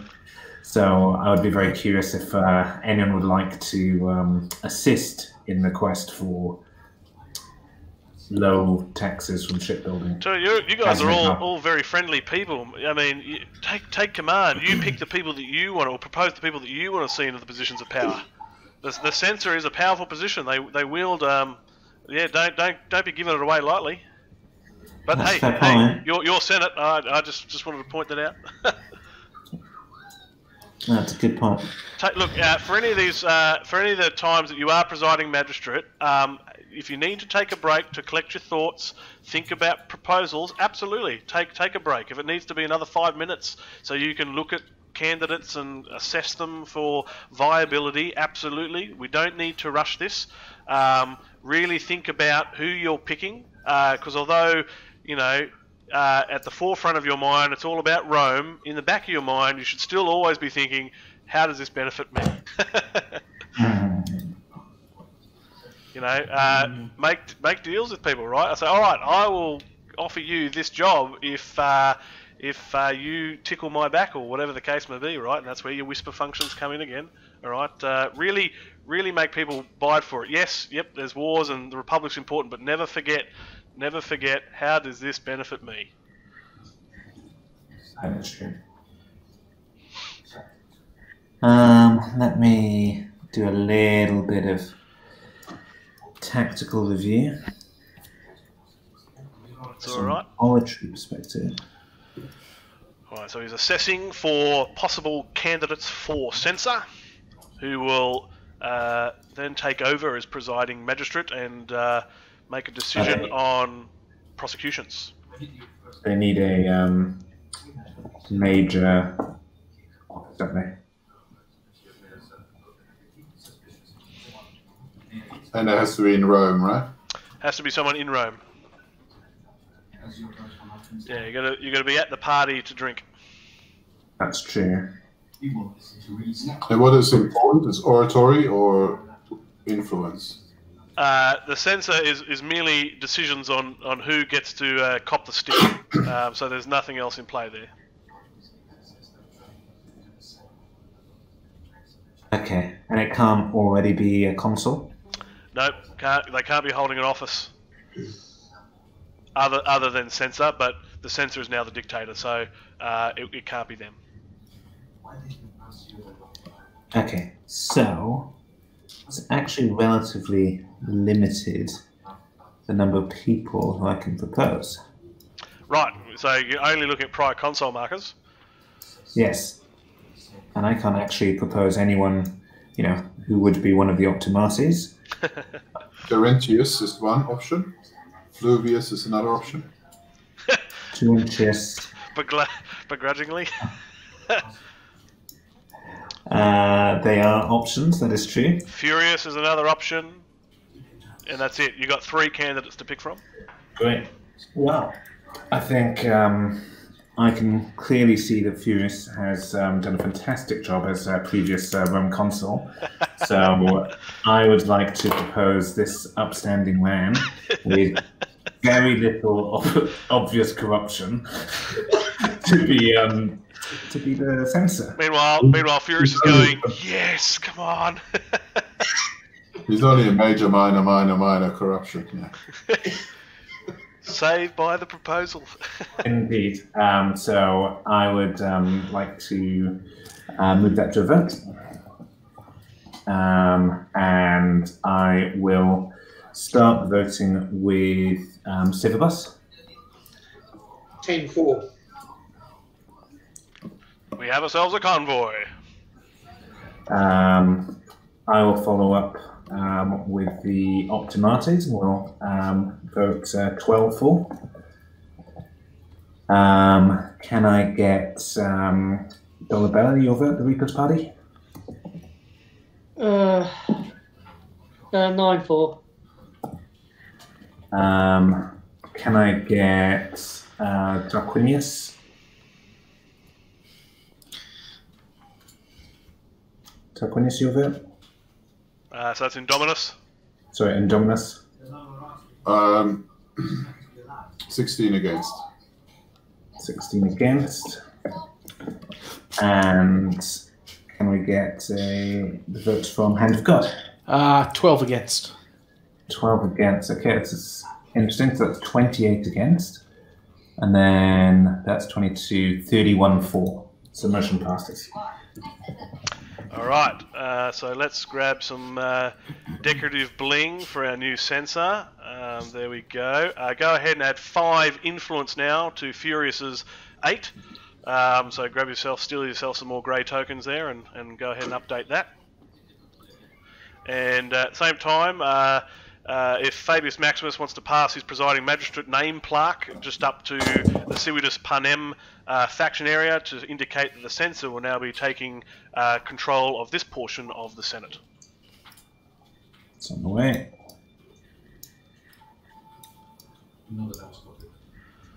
There you go. Perfect. Lots of plaques happening up there. It's busy streets. Very good. Who was talking about jobs for the boys before? Right. And that's over to Sempronius now as the... Oh, he's still updating his card there. But right, he is now the presiding magistrate and will run prosecutions.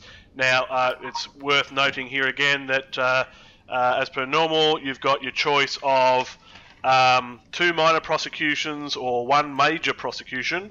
Or, of course, you can decide to have no prosecutions. But don't forget, outside of that, in addition, you also have the major prosecution against the ex Pontifex Maximus that you can also pursue should you desire, in addition to your standard prosecution choices. Okay. Is that in addition? Yeah, in addition, that's correct. In addition to, that's why you've got the 2 major markers on Aelius right now. So he can be prosecuted for his term in office, right? But then he can also be prosecuted again should he for his Pontifex Maximus failing, and that is allowed under the rules. So he can in fact face 2 major prosecutions should the censor decide such a fate. Okay, well, we've got enough with the wars and everything else going on. I'm not going to prosecute. No prosecutions issued. Right. Despite my funny faces, the censor has spoken. Yeah, right. The censor wants to hand back the presiding magistrate plaque back to the dictator to resume control of the Senate.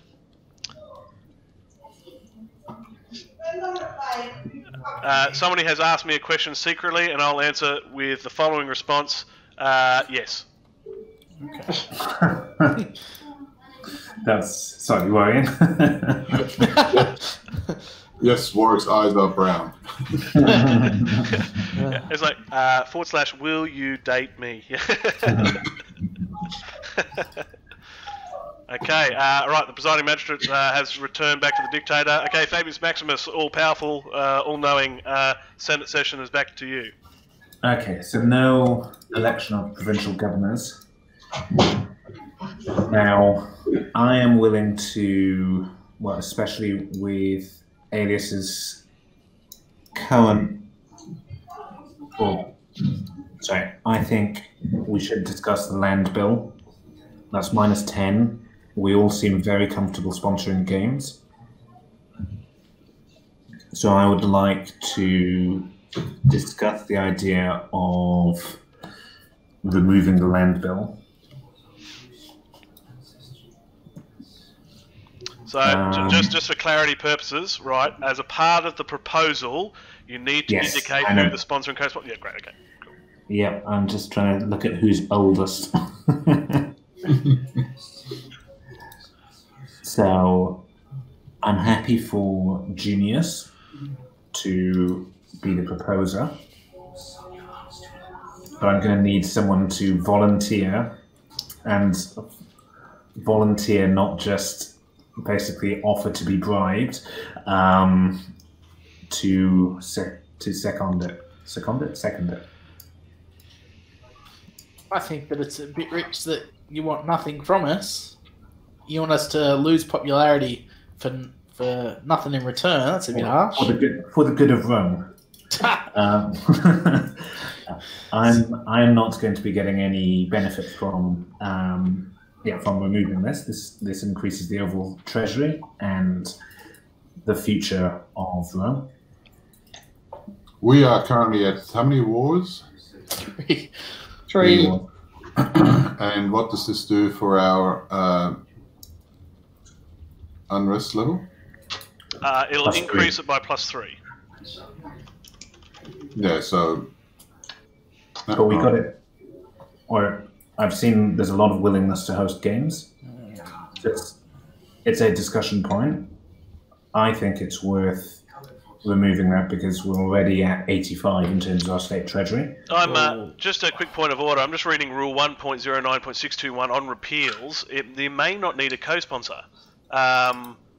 So a senator in Rome must volunteer to sponsor the repeal, and he must have popularity equal to or greater than the amount he would lose by sponsoring the voting for the repeal. Oh, well, he doesn't have that. So in this case, it is 4. So you need a senator with 4 or more popularity to sponsor this bill to repeal it as a part of your proposal. I think the only person who could do that would be Cato the Elder. But is Cato interested enough in the future of Rome, is the question. I believe that people who vote for their or sponsor the games are in it for their own popularity.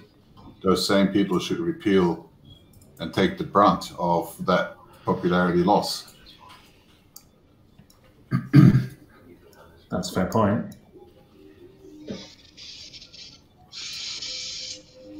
Well, So maybe people should consider donating to the treasury next time instead of holding games, and then we can keep it on the land bill stand. We can't pass a bill to force people to pay, can we? I think we went over that, didn't we?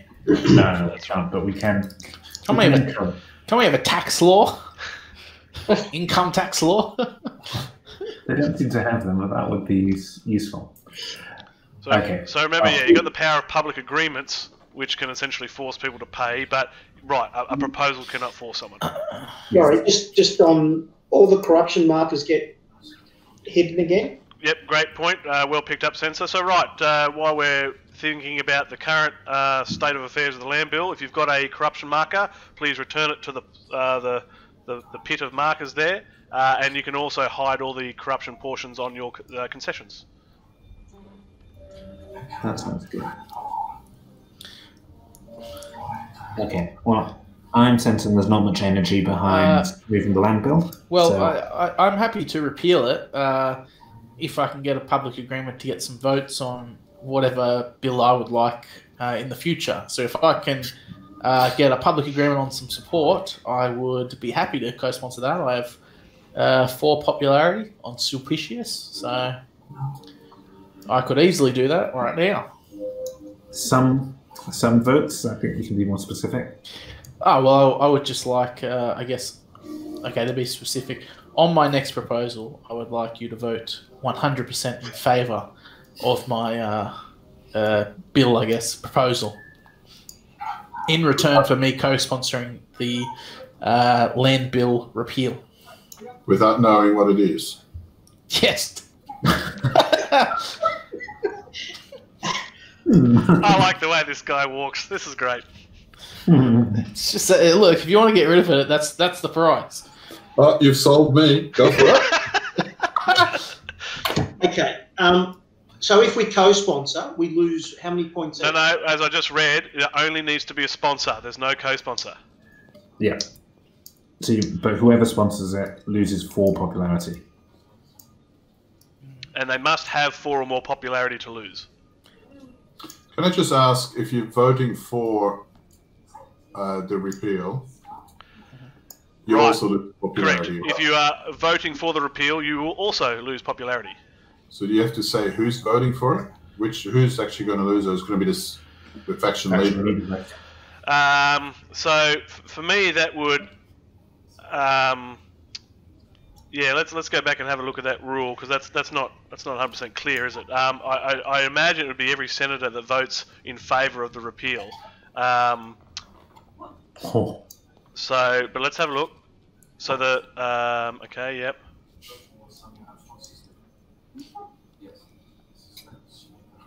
So we'll get the clue from, I'm just looking at the rule here. Okay. Every senator who votes against the land bill, or in the converse of the repeal, lowers his popularity as indicated on the land bill's table. So perhaps some strategic voting, perhaps if you'll want to think about passing enough votes to get the proposal across the line without having to have everyone lose popularity. So you're using some of your votes from your faction just to get that majority, while everyone else is voting no, I guess, in your faction. Okay. So it's going to be too complicated. Let's win a war first, and then. Yeah.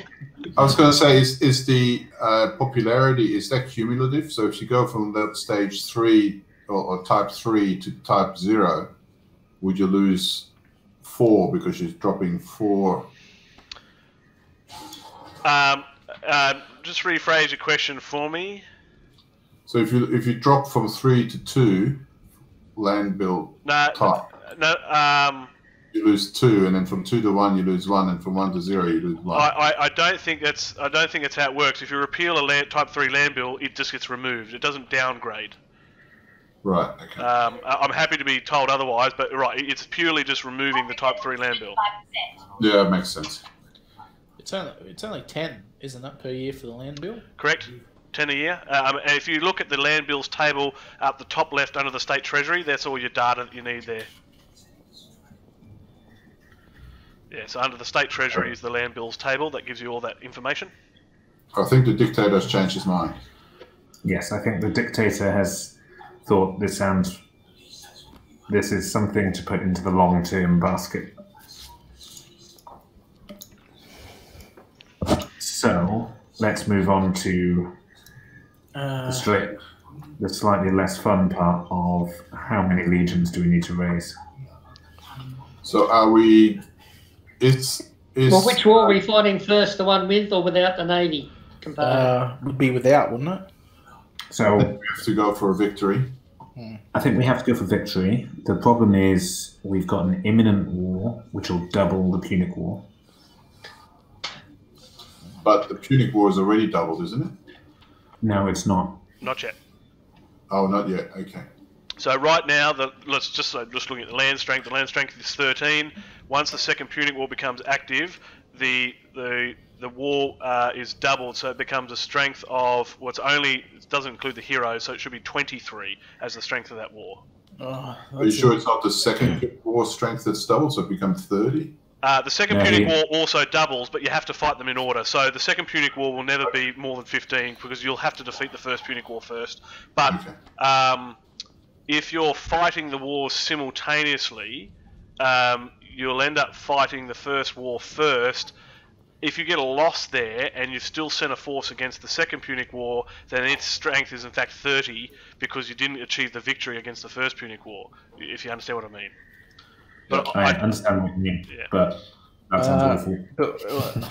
But we've only got limited money, so how are we going? We need to raise. We've got a dictator and a master of horse whose combined military is 9, I believe. Okay, but we need at least 2 fleets, which is going to be, because of the manpower shortage, at least 40 from the treasury. Well, do we need 2 fleets? Because we're going to have 9 plus our fleet strength. So where's the stuff we've already got? Where's it gone again? Julius has them. It's still over with me. In the Reaper's. Cool. So we've got 8 at the moment. 8 fleets? Yeah, we've got 8 fleets at the moment. We add 9 Admiralty, so that gives us to 17. -1 for evil omens. Oh, right, okay. Oh, yeah, you and your evil omen. Who drew that card? Bloody hell. Okay, so we can afford up to 4 units. So 4 fleets, you mean? Well, we might want to have military as well. 1, 2, 3, 4, 5. Because another option, do we want to do the Gaelic War first, which is just a land war? Yeah, but what if we lose more troops against them? We might win, but we might also lose troops. Yeah, well, that could happen whichever war we do first. Yeah, but then the Second Punic War comes in, right? And that doubles the First Punic War. So you think it's a priority to get the First Punic War out of the way? Yeah. Because the second one, yeah, well, okay, good point. Well, then we're going to need how many more ships? Well, none, theoretically, if someone doesn't roll double ones. The way things have been going. Snake eyes. But let's say we get 2 fleet and 2 soldiers, and then we could possibly do both wars. Can you do 2 wars in one? Absolutely.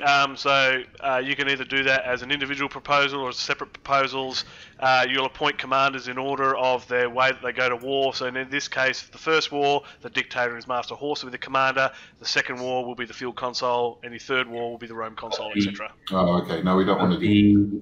Yeah, but the forces are split up, so we can't send all the forces off to do the Punic War, and then those same forces go on to do the Gallic War. No, they can't be in 2 places at once. So if we put the dictator and the master of horse together, we get a bonus of 9, right? Yeah.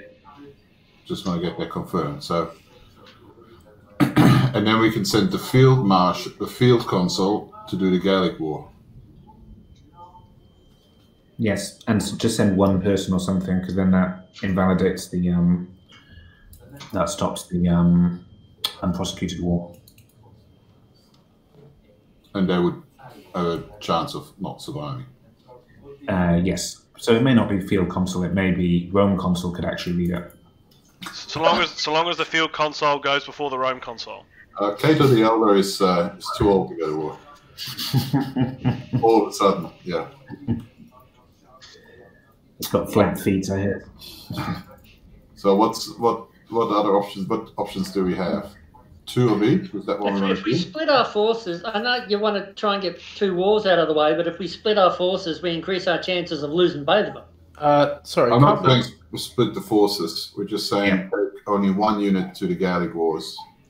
I think given our luck at the moment, I think basically we should minimize the options for luck to mess us So up. can we put the Dictator, the Master of Horse, and the Field Console in one battle? No. Or I think we probably could, but we don't get any advantage from the field console. Okay. No, you simply can't. Okay. It consumes all military activity.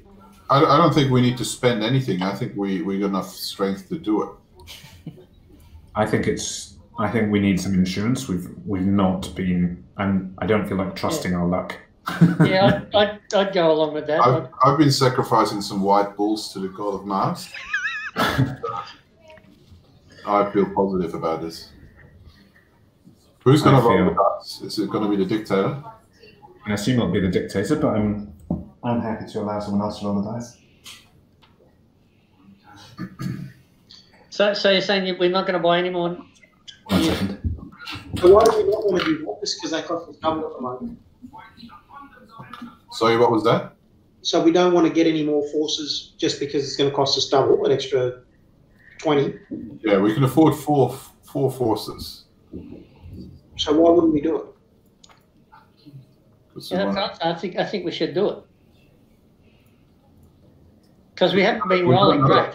We've got another. So even if we just defeat 1 war, we got 3 more looming. So we don't lose our forces, and our chances of success are higher the more forces we take. Okay? Yes. So why not do it? It's not as if we're going to buy 10. We're only buying 4. So it costs almost as much as 10 in another round.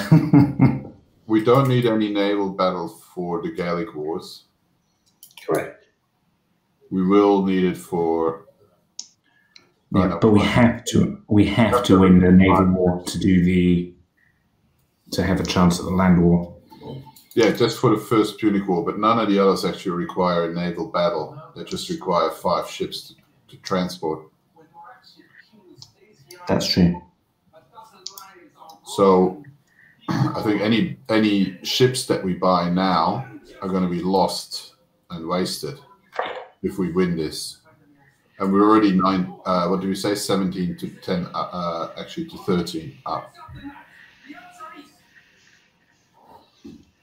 Okay, well, 2 more ships then. I think let's go. Yeah. Yeah. So 2 more ships and 2 more legions, and we go and do the First Punic War. Is that what we're saying? I think that's what it is, to raise two ships and 2 legions. And then we send everybody to win the First Punic War. Correct. All right, let's do that then. Can we send just the one soldier to prosecute the Gallic War? Otherwise, it's going to cost us 20. Well, 1 soldier will cost us 20 right now. Oh, yeah, that's true. So, just as a point of just as a point of interest, so to answer Posthumus Awem's question, can you send just 1 unit with the commander to prosecute a war? The direct answer is yes, but you have to remember that that point in the rules about the combat base number. If that is equal to or less than the certain value, we can check that. The commander has to consent. So because he's being sent to a war where you don't have that strength superiority, the commander must consent. He cannot be forced to go to the war. And I thought we had a dictator in place. Okay, so are we willing to spend 80 for 2 of each? Do we need to vote for this? I think we do. So, shall I split? I'll split them because I think it'll be easier just from a scribing point of view. So, this is a proposal specifically just to raise 2 additional fleets and 2 additional legions. That's not your place, Scriber. Only the presiding magistrate can frame the proposal. He is the presiding magistrate, isn't he? Is he? I am, yes. Good. As the dictator. It wasn't clear to me because he didn't say I, the presiding magistrate. He didn't say that. So that is true. yeah, nice and formal, everybody. Very good. So yes, I, Aelius, propose that we raise 2 fleets and 2 legions. And I'll start the voting from the Optimates with 12-4. Can we get Tarquinius, please? Sorry, Indominus. Okay. Yeah. 16 in favour. Thank you. Reapers. 9 in favour. Thank you. Hand of God. 12 in favour. And Panem et Civilis. 10 in favour. Great, unanimous. Do I get any bonuses from that? No. All right, so they are active forces now. We can drop them up top. Oh, okay. Fine. Put on the back. So, what happens here in terms of the proconsul? So, do we have to specifically recall the proconsul, or is that just... yeah, so do we have to say these are being sent to relieve the proconsul with the dictator and the master of horse? Right, whatever the proposal is, if you want to withdraw the commander and replace him, so be it. If you want to rebolster those forces, so be it. That's also a proposal. Or you can all wrap that into one. You can say, remove proconsul, add this commander, throw these forces in. However you want to frame it, it's up to you. Sorry, so does the proconsul's military get added to the total if he stays there? If he stays there as the commander, the one and only commander, the answer to the question is yes. But you can't add more commanders where there is already a commander. Yeah, so it's not worth keeping him there and risking him and losing him for future wars. That's a decision for the Senate to make. Yeah, we're just discussing in the Senate. Yes. Okay, so I would like to move to, so as presiding officer, I'd like to propose that we recall Julius from the Punic Peninsula to return to Rome. One second. What happened to the veteran legion? It's still there. Yeah, it's the veteran survived. Luckily. Yes. Yeah, don't forget, yeah, that counts as an extra one because it's a veteran. Yes. So it's a proposal to recall Julius to return to Rome, leaving his forces in Punic. I think He's been sacked because he lost the war or didn't do well enough. I just want to double check. There might be some technicality. If you're withdrawing the commander, the forces also must return. But I think okay. So we'll make it replace. Yeah, I'll do a withdraw and replace. Otherwise, there may be some limitation. We can check in the rules that if the forces have been withdrawn, they can't then be sent back. It may be the case, but I think to be safe here, you can eliminate that and just say replacing with this military commander. Yes.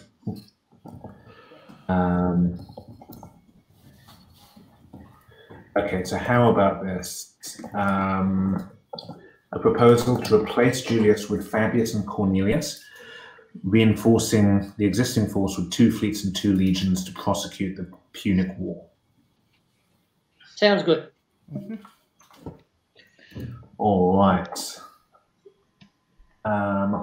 All those. Oh, sorry. So, in terms of voting, so it's proposed by Aelius. So 4. Again, Optimates will go in with plus 12, and let's go to the Reapers party. 9 in favour. Hand of God. 12 in favour. Panem et Civilis. 10 in favour. And Tarquinius. 16 in favour.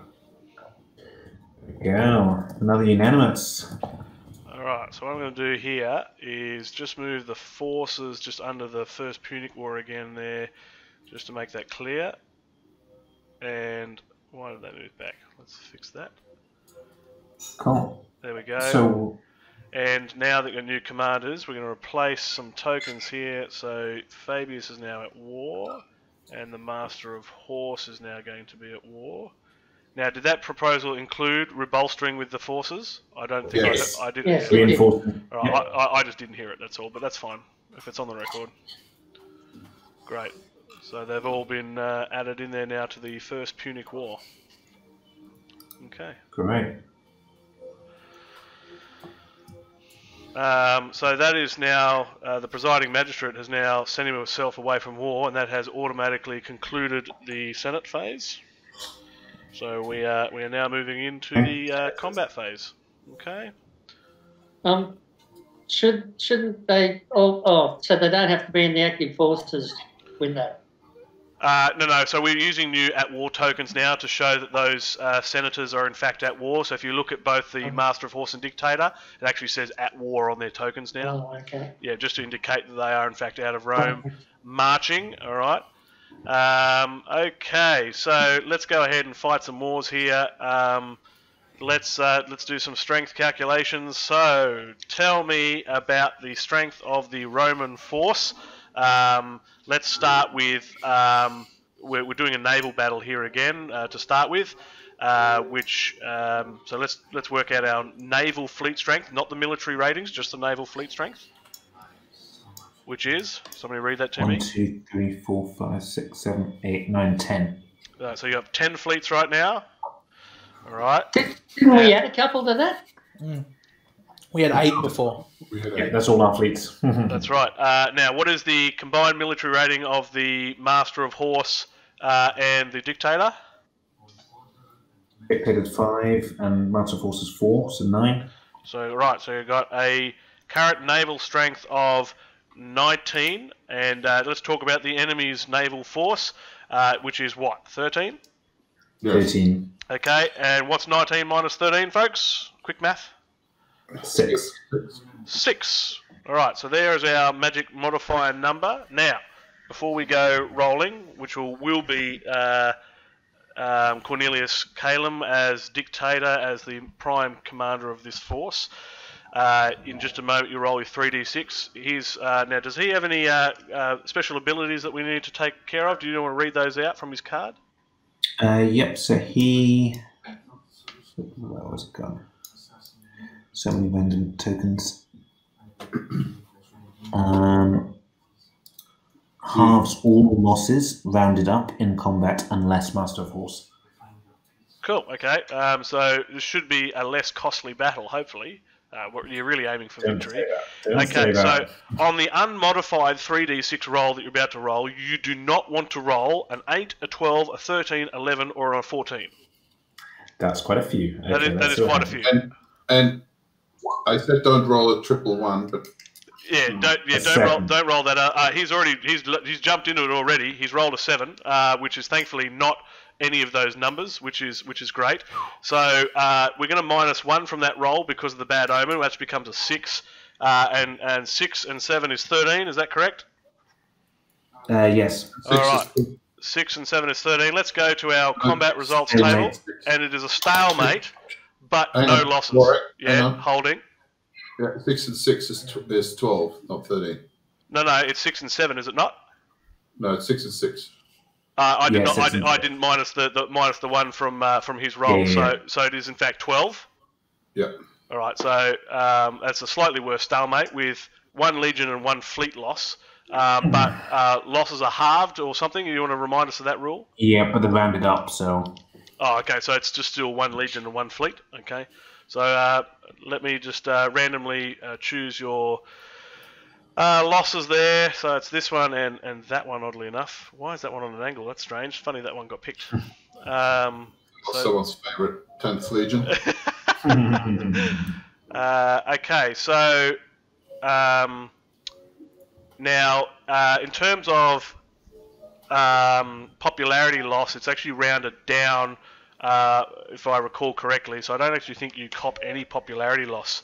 So it's 1 popularity for every 2 legions rounded down, or 2 units. You don't lose popularity on fleets; it's just land forces, and so your popularity will not change as a result of this stalemate. But outside of that, right, no victory there. We didn't quite get the roll that we wanted. The bad omen didn't really help us either. Yeah, unfortunate. So that will conclude the combat phase there. Noting the first Gaelic War will now become an unprosecuted war. And eventually we'll see that second imminent war pop up there shortly. So let's round out with the revolution phase. We come to the intrigue part of our session first, which is players can play, trade, or discard red cards if they need to. I don't think anyone's being forced to discard yet, which is good. So let's start with the highest ranking available officer, which is in fact the Optimates and the Dictator. Is there any cards that you'd like to play from your hand at this stage? No. No? Okay, let's go around to the Reaper's Party. Would you like to play any cards from your hand at this stage? So is this when I could give someone a concession? This is a place where you could give somebody a concession, yes. Okay. Well, yes, I do want to play a card then. Okay, if you're giving it to someone, might I suggest you give it to them face down? So you'll play it to the table. It'll automatically be face down, and then if you are in fact passing it to someone, you may do so.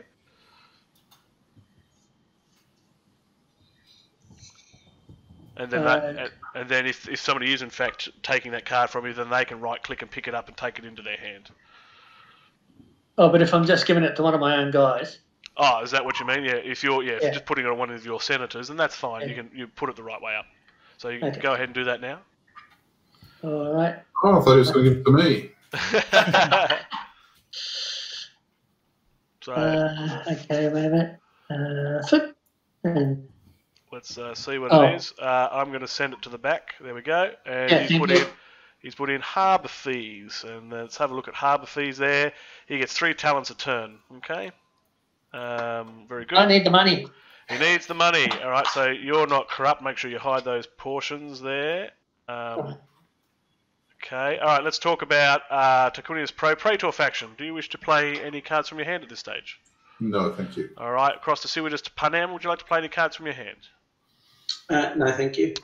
Across to the Hand of God faction, would you like to play any cards from your hand? No, thank you. Okay. I heard 2 Hands of God factions there, which was strange enough.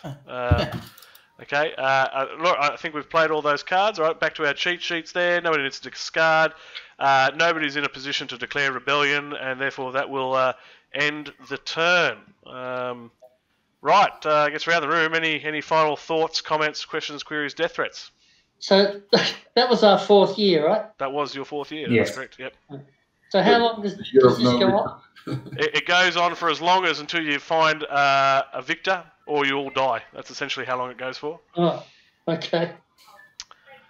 Right. Yeah, well, It's pretty glum, isn't it? It's pretty luckily, tough. Peter the Elder doesn't have to take responsibility for this year. Dictator. Jeez, we're not very good at winning any awards, are we? No, we're not. Well, we won one, I think, didn't we? Yeah, Well, the first one I think we ever did, and then We haven't lost the war yet. True. True. no, we just keep losing ships. We need a decent admiral. Yeah, good point. Well, I don't think you'll find one with military rating higher than 9. Yes, that's true. That was not good roll. Very. It was, I don't criticise you. I didn't roll any better when I was the general. Your roll was 1 better than Julius's roll last time. Well, there you go. Yeah, Right. I think overall we did not have good luck this round at all. That was It's those evil omens. there's the evil omens. You got to trust those evil omens there. I know one of the best factions suffered a huge loss of influence. But you're not biased at all, that. Yeah, look, rounds don't get much worse than that. You know, I have seen people pull through from this. It'll take some careful planning. and some better rolls, I think, going forwards.